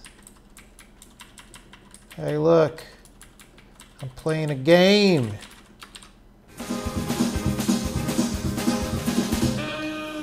We're going to have to fix this choppy frame rate during playbacks. It's on my list. All right, well, we apparently have an interlocked exchange intrinsic, or compare and swap, or whatever you want to call it. It's our first official threading intrinsic.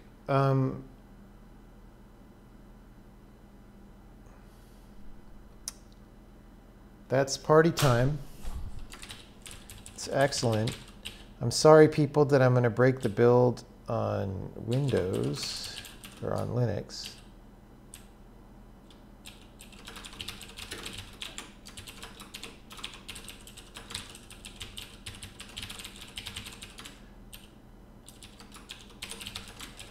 So we're just going to do this, and we're still breaking the build on Linux and Mac OS.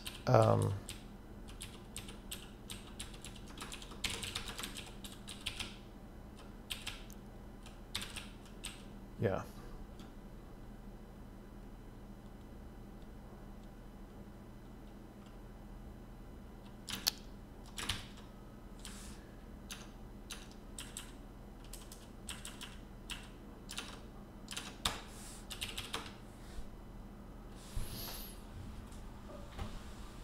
All right.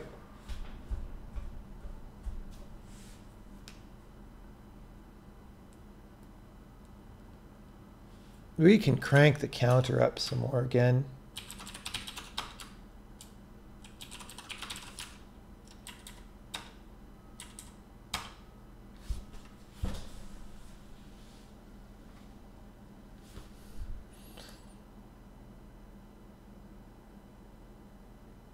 You should be able to sync, bool, compare, and swap with the same args everywhere else. Oh, that's like a POSIX version or something, or not POSIX, but Unix people post POSIX world.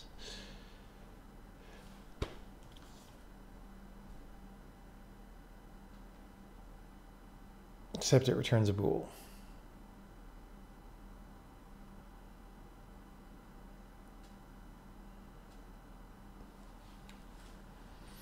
Yeah, well, ours returns a bool anyway, so that's all that we need.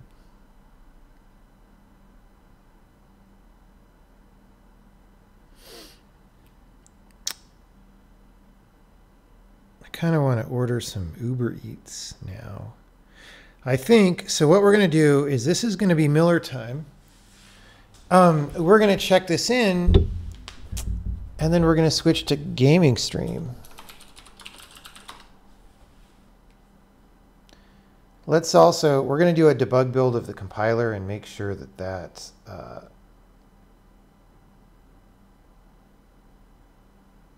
doesn't assert. Good thing we're attempting to index a nil value all the time.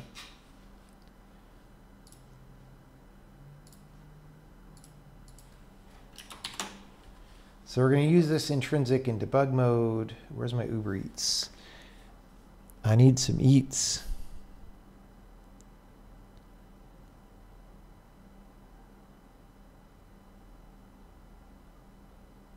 I'm tipping the guy who delivered me something like a month ago. I'm sure it was fine. Okay. Citrus Club. I like that place. Are they open late?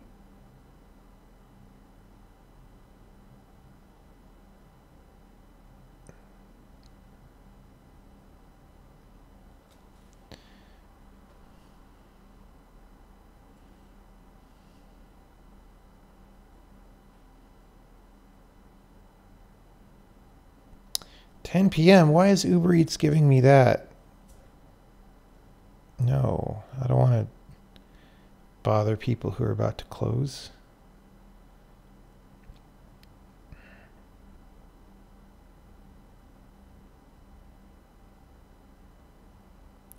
Wild pepper. Oh, yeah. I didn't realize wild peppers on Uber Eats. They're also... Oh, man. What?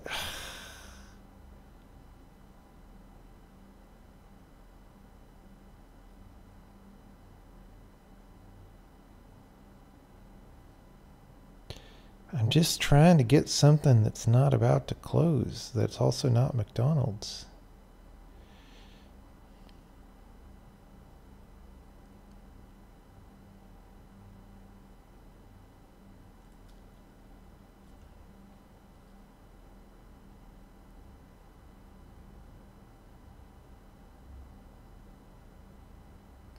Okay.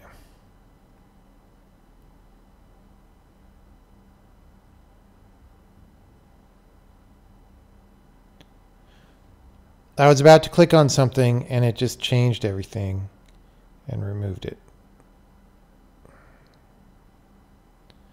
Okay.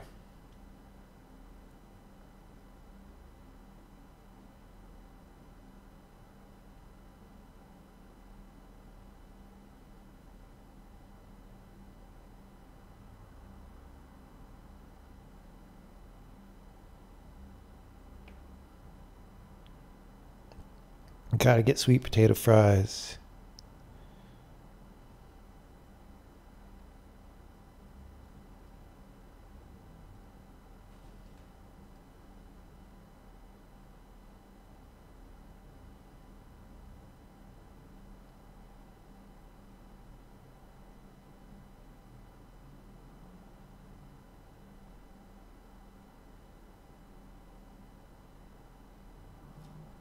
All right. All right, we're getting our food needs taken care of.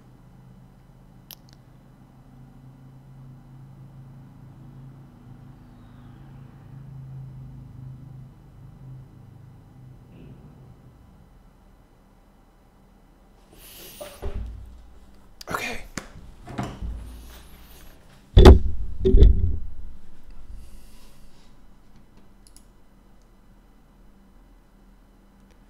Looks like I could use it, ignore large struct. No, that's not actually, this is not actually something that we intend to be there, and it's not actually what you think. That's not the size of the struct, it's the size of our debug info or runtime type information for that struct. And the reason it's that warning is there is just because I was profiling these things as I was optimizing them. And we probably want to optimize them more. So I left that up. But this is probably not something that you would get in the shipping compiler as a message unless you turn it on explicitly or something. I don't know. We'll figure it out. Whoops, we got the Heisenbug again. Someday I will fix that, I swear. I totally swear. All right, so we built a debug compiler as well.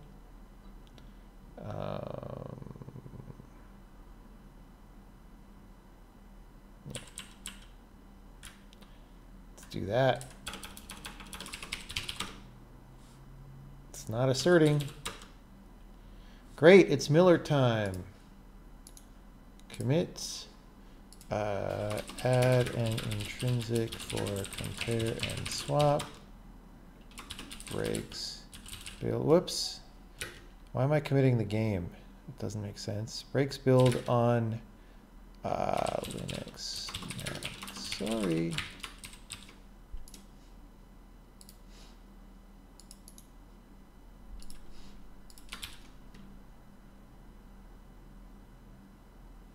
Okay. Bam. I'm going to send an email. I just broke the build by adding an intrinsic for compare and swap. This needs LVM support as before, but it also needs a specific support in bytecode runner.cpp. Could have done a single source thing that is too ugly.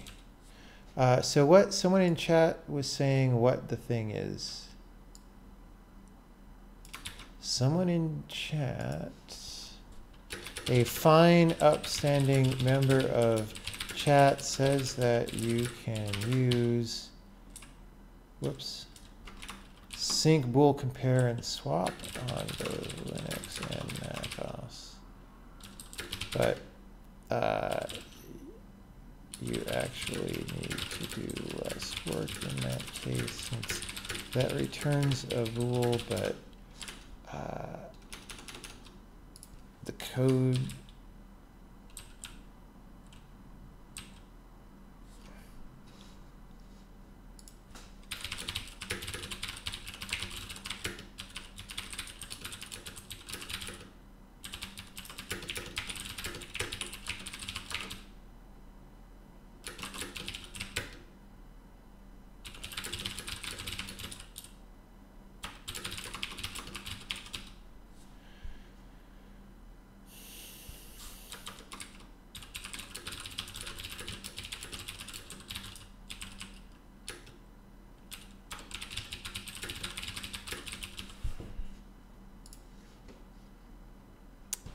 okay.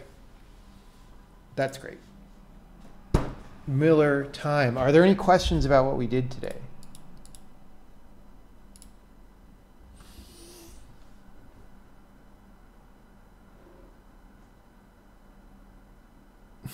Easy mode is not beating the game. Yeah, Witness 2 has easy mode. Come on, guys. You got to save something for the sequel. Okay, questions. Technical questions about what we did today.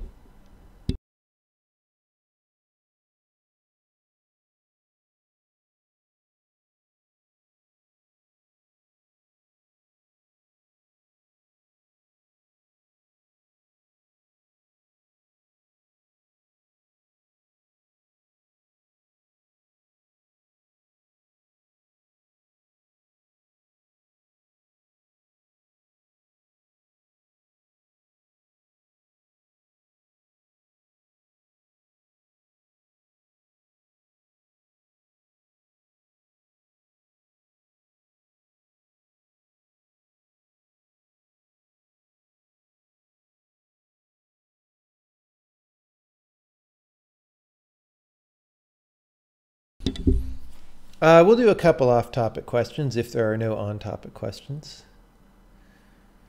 I'm probably going to export these couple of streams today. Did I want to remove the XFFF? Didn't I get rid? I guess I didn't get rid of it. Okay. Thanks. I thought I did, but I was forgetful.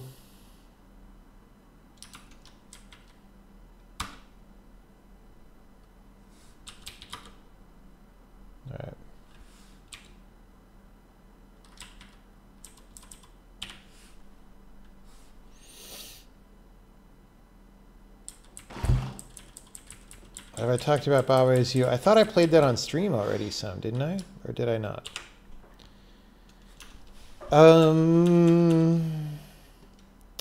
Pretty sure I played it a little bit on stream.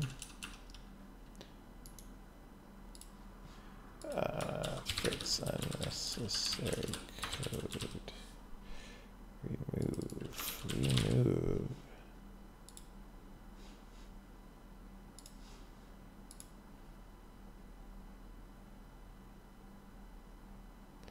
Is the nickname Naysayer based on Albert from Twin Peaks' his I Love You, Sheriff Truman speech? Not consciously, but it could be. I mean, that's one of the most memorable scenes from that entire show. So maybe that's where I got it from without knowing. What do I think about Zachtronics games? Well, several of them are on my good games list, which you can go check out if you are interested. Do I think it would be wise for someone like us to invest in technologies like Stadia and other streaming game services? Well, you know, if it's successful, then having another place for people to play our games, if they want to play them there, is probably not that bad of a thing. Why am I jet lagged? Because I went to Asia for 2 weeks, and I'm currently on Singapore time, except I seem to have recovered pretty good, so it's just I'm a little bit disoriented. I'm going to make sure I stay up till like 11:30 tonight, and then we'll see. Have I considered doing more videos like the motivation video? No, because I don't really have anything more important to say than that. Like I said in there, the best things that I know, they're still the best things that I know, like 2 years later or a year and a half later. Singapore seems really dope. Why would you move out of Singapore? What's up, Hummus? You missed our thing that we did. We did a thing. In just 2 hours, we did a pretty good thing. We're going to play some games soon.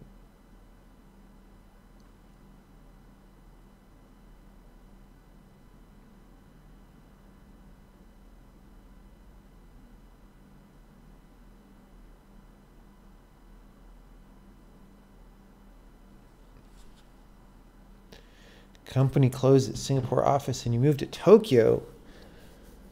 I mean, Tokyo is cool and all, but Singapore is pretty good too. And they speak English in Singapore. I actually never saw Crazy Rich Asians. Maybe I should see it now that I've been to Singapore.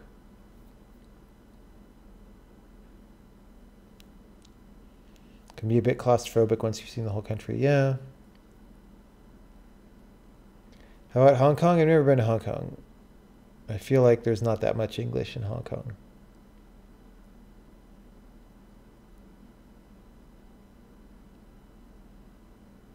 I think if you had a family, you would prefer Singapore. How long ago did you move out of Singapore? Because, like, they're doing stuff there at a crazy pace. Like, even Singapore 5 years ago is probably kind of different from Singapore now. It's like crazy. Friend and streamer follow recently went through The Witness, seemed to love it a lot. Well, I'm glad. Right on. Wondering if we have a run command that does automatic compile on save. At work, we have a custom compiler controller which recompiles whatever files which are included in the project. Oh, yeah. I mean, that's been on the list. In fact, I think I gave the idea to Casey to do that. I mean, I was discussing with him that I was going to do that, like, before he started Handmade Hero. Maybe he did it independently. I don't know. But, yeah, like, it's just base language features are just more important right now. Yeah, dude, the Marina Bay stuff in Singapore is crazy. Maybe all that was built 5 years ago. Like the frickin' like rainforest jungle dome stuff that they have down there. It's like so nuts because you're outdoors and it's like, you know, 92 degrees Fahrenheit at night. And then you walk into this dome and it's like chilly inside this giant, giant dome that they're totally air conditioning. It's very impressive.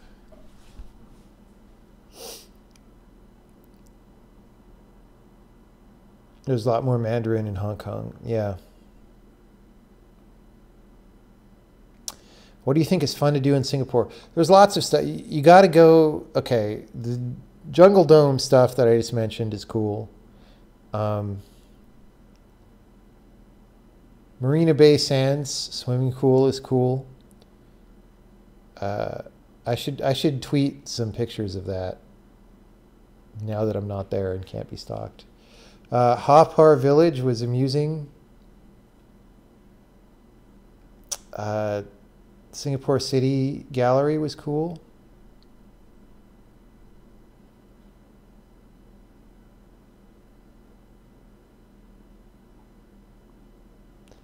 That would be a cool stream to do an auto compile on save. It's probably more than one stream, honestly. It's probably a series. You recommend trying to live without air conditioning at night? I don't recommend that. I don't recommend that at all.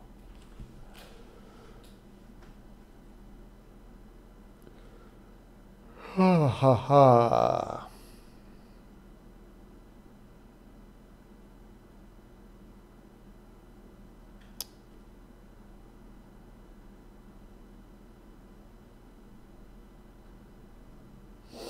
Just waiting for the eats to get here. Okay, questions. Who has real good questions about what we are doing?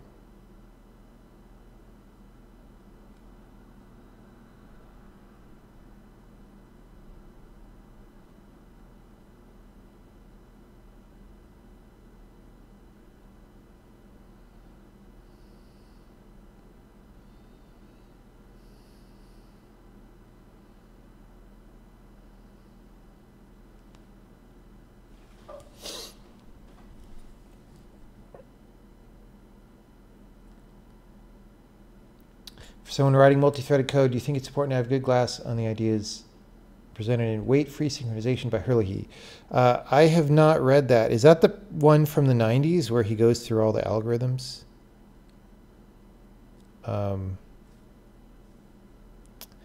Probably a good idea. I don't know.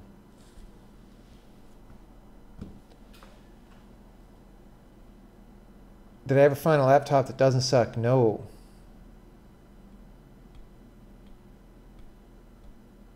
Yes, it is. You'll also take that as a no. Well, I don't know. I mean, I actually, to be honest, don't have a good picture in my head of lock-free algorithms just because I've never really done them that much. I mean, I could probably try and design some and think my way through them from first principles, but it's probably easier to just look them up, and some people probably have come up with faster ones than I might do.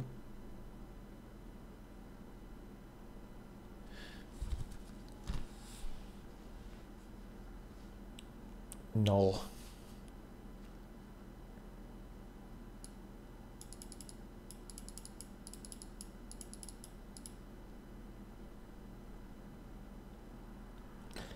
Anyone in chat know of a laptop with a decent to nice keyboard? That is the eternal question, or one of the many eternal questions.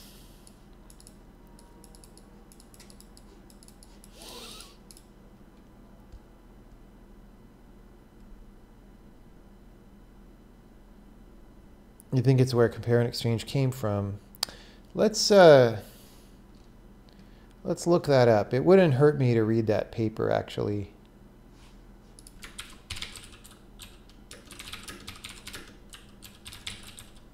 Synchronization, whatever.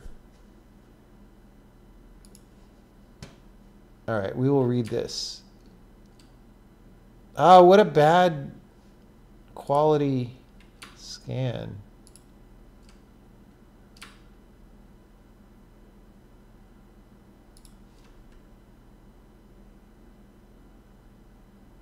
ACM digital library not responding.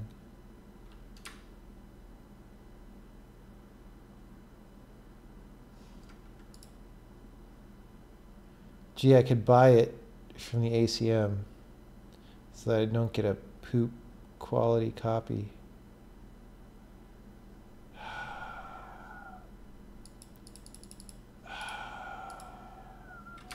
I guess I have to read the poop quality copy.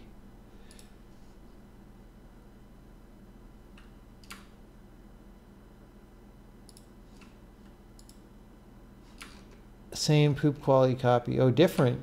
Lower res. What is wrong with people? Nobody cares.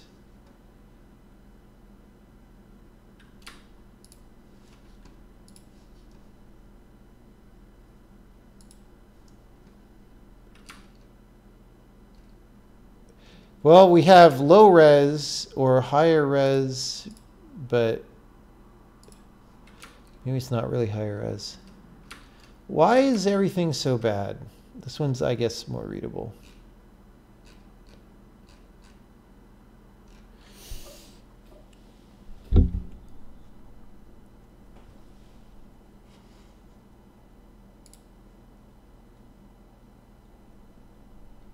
Could paste the ACM article into Sci-Hub and get the non-poop version. How does that work?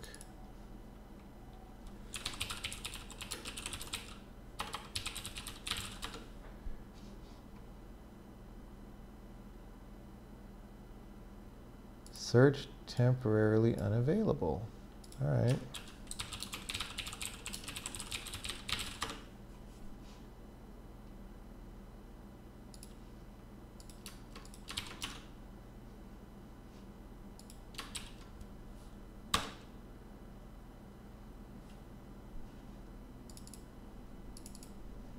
Hey, it's the poop version anyway. ACM charging money for terrible quality. Thanks, ACM.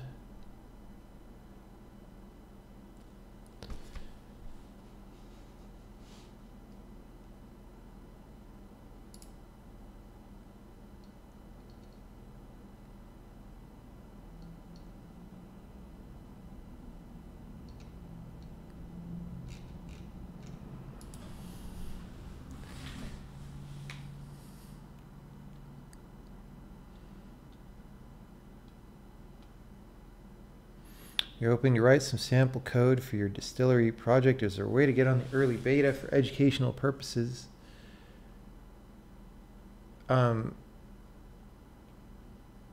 Maybe. I mean, if you just DM me on Twitter and we could talk about it.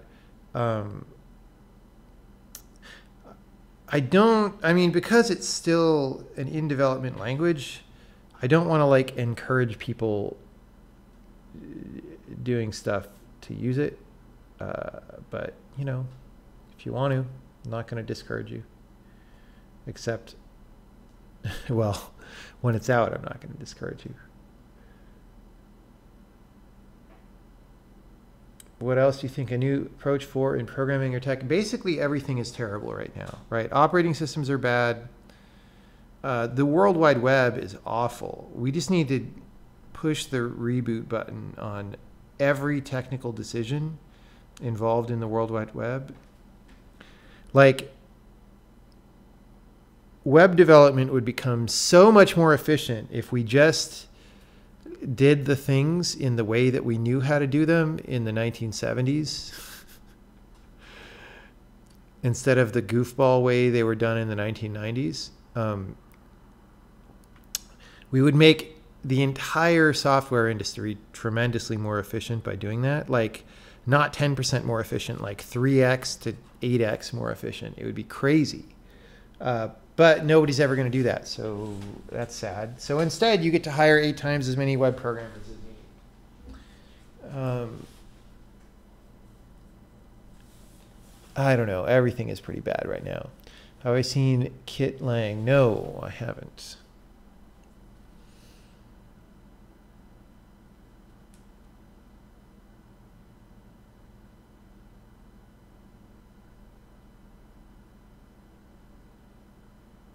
that's a bit negative, don't I think? I mean, really everything. Yeah, pretty much everything.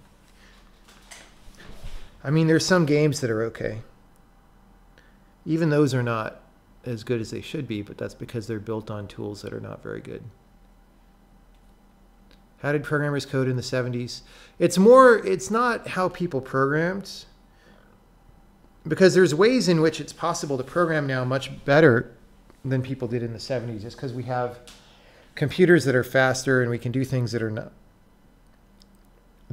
not a big deal to us today that would have been very hard back then. The difference is that people in the 70s knew what the fuck they were doing, and nobody now knows what they're doing. It's embarrassing. That's really the difference. Like the 1980s is sort of the decade when computing started to get taken over by bozos, and then starting around mid to late 90s, it became all bozo all the time. It was bad. What about those of you that program both the 70s and now? Well, I mean, maybe you know what you're doing. I'm speaking about the industry in general. I'm not saying there are 0 people who know what they're doing. I'm saying that almost all programming today is pretty clueless. That's what I'm saying.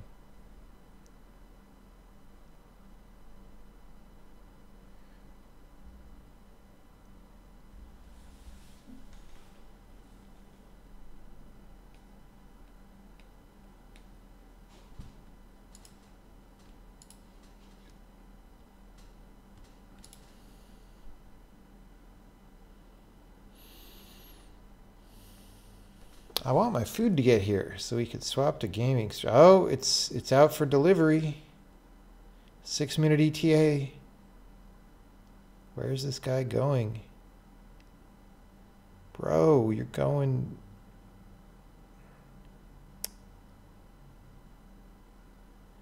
somewhere totally irrelevant to delivering the food to me.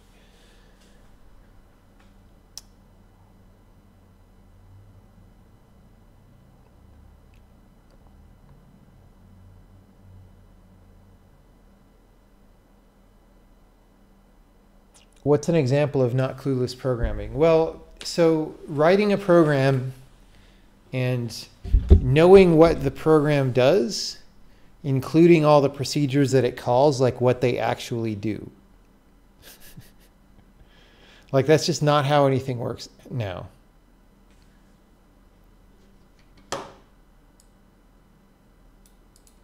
And then you go to soft, goofy languages like JavaScript, and then like people don't even know what their variables are. They don't really know if they're declared or not. Like people just don't, I mean, yeah.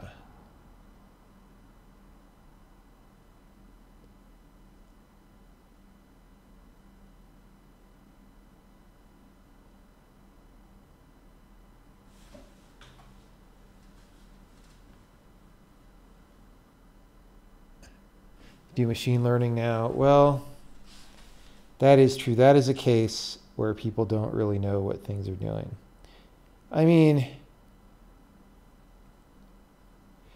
so let's be clear about this. Like, what percentage of machine learning projects do you think are even doing the right math?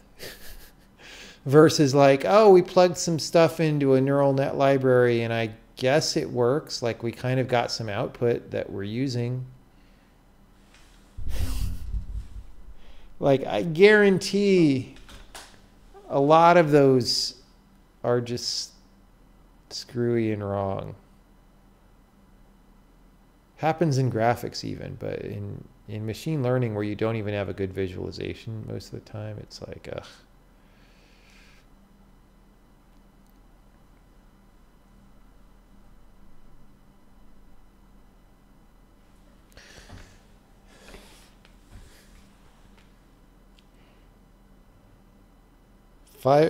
Why did this guy go across Market Street?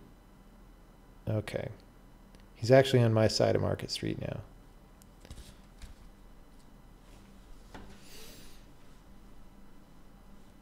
even when you write the net and understand the math, it's still a crapshoot. Totally. And it's because it's just so easy to make a mistake, right? Like, there's plenty of places to make mistakes, and the mistakes are not easy to visualize. So you just have to be really diligent and at many steps make sure that there isn't a mistake. Like, what percentage of published machine learning research papers are just doing the wrong math than what they think they're doing? I bet it's high. Knowing graduate students, it's probably at least 2/3.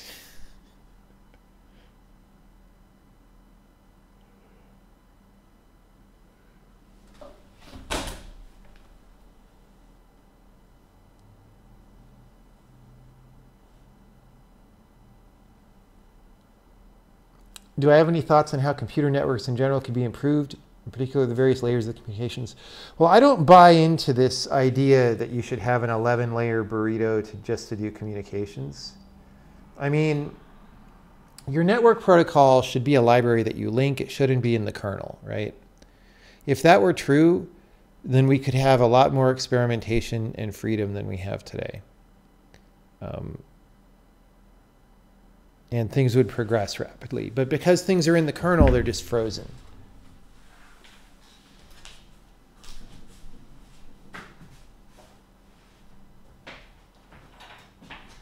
And they're not just frozen, they're also slower than they should be, because you got to call out to the kernel to send a damn network packet.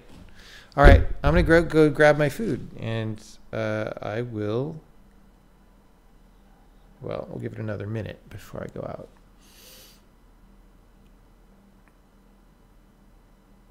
Will automation really change society in a way that we haven't dealt with so far?